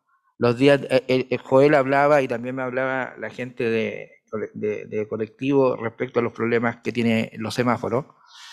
Y ese paso de cebra en general es un problema, de repente se va a producir un accidente grave porque se paran en doble vía, las personas atraviesan a veces de manera intempestiva, otras veces no, y hay en ambas esquinas semáforos, y uno entendería que esos semáforos cumplen la función más segura de tránsito.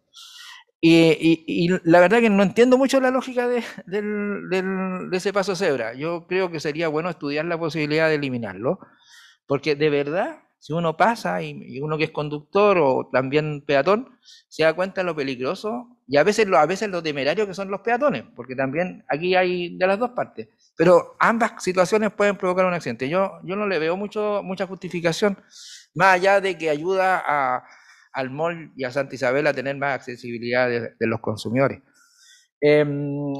Eso y básicamente yo le voy a reiterar que en esta misma línea, que nos pueda en algún momento ilustrar respecto a la reunión de tránsito que hubo hace un tiempo con el gobernador.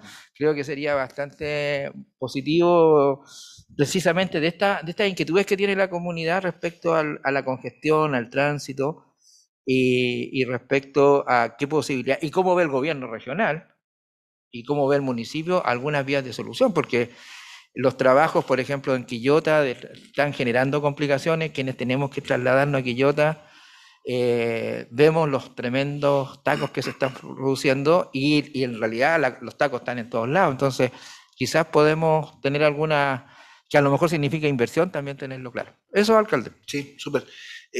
A ver, voy a hacer una aclaración, porque me mandaron aquí el pantallazo, gracias Pablo por la ayuda. La intervención desde Andrés Bello hasta 12 de febrero es desde el día 17 de mayo hasta el día 12 de agosto. ¿Ya? Todo ese paño desde el martes, desde Andrés Bello hasta 12 de febrero. ¿Ya? Estamos hablando de las dos. Esa calle va a estar intervenida con fecha tope el día que fue lo mismo que nos hicieron aquí entre 18 y Andrés Bello. Entonces, tengo una duda ahora por el tema del corte de Andrés Bello. Te lo voy a confirmar bien, porque o lo cortan o lo dejan pendiente para el final, como cruce. Porque eso era un poco el sentido de la pregunta. Claro, lo que pasa es que ahí, si va a estar cortado todo un tiempo, va a ser caos. Sí, no es que no va a ser así. ¿No? Ya. No. Van a ir liberándolo de a poco. Sí, pero ya. te voy a mandar bien el Ya, periodo de intervención para que no tengamos problemas. Bien, se agradece entonces. El próximo viernes, tenemos sesión de consejo. Claro, el 20, tendríamos el 20, después el 27 y ahí cerramos. Listo, ya, se levanta la sesión.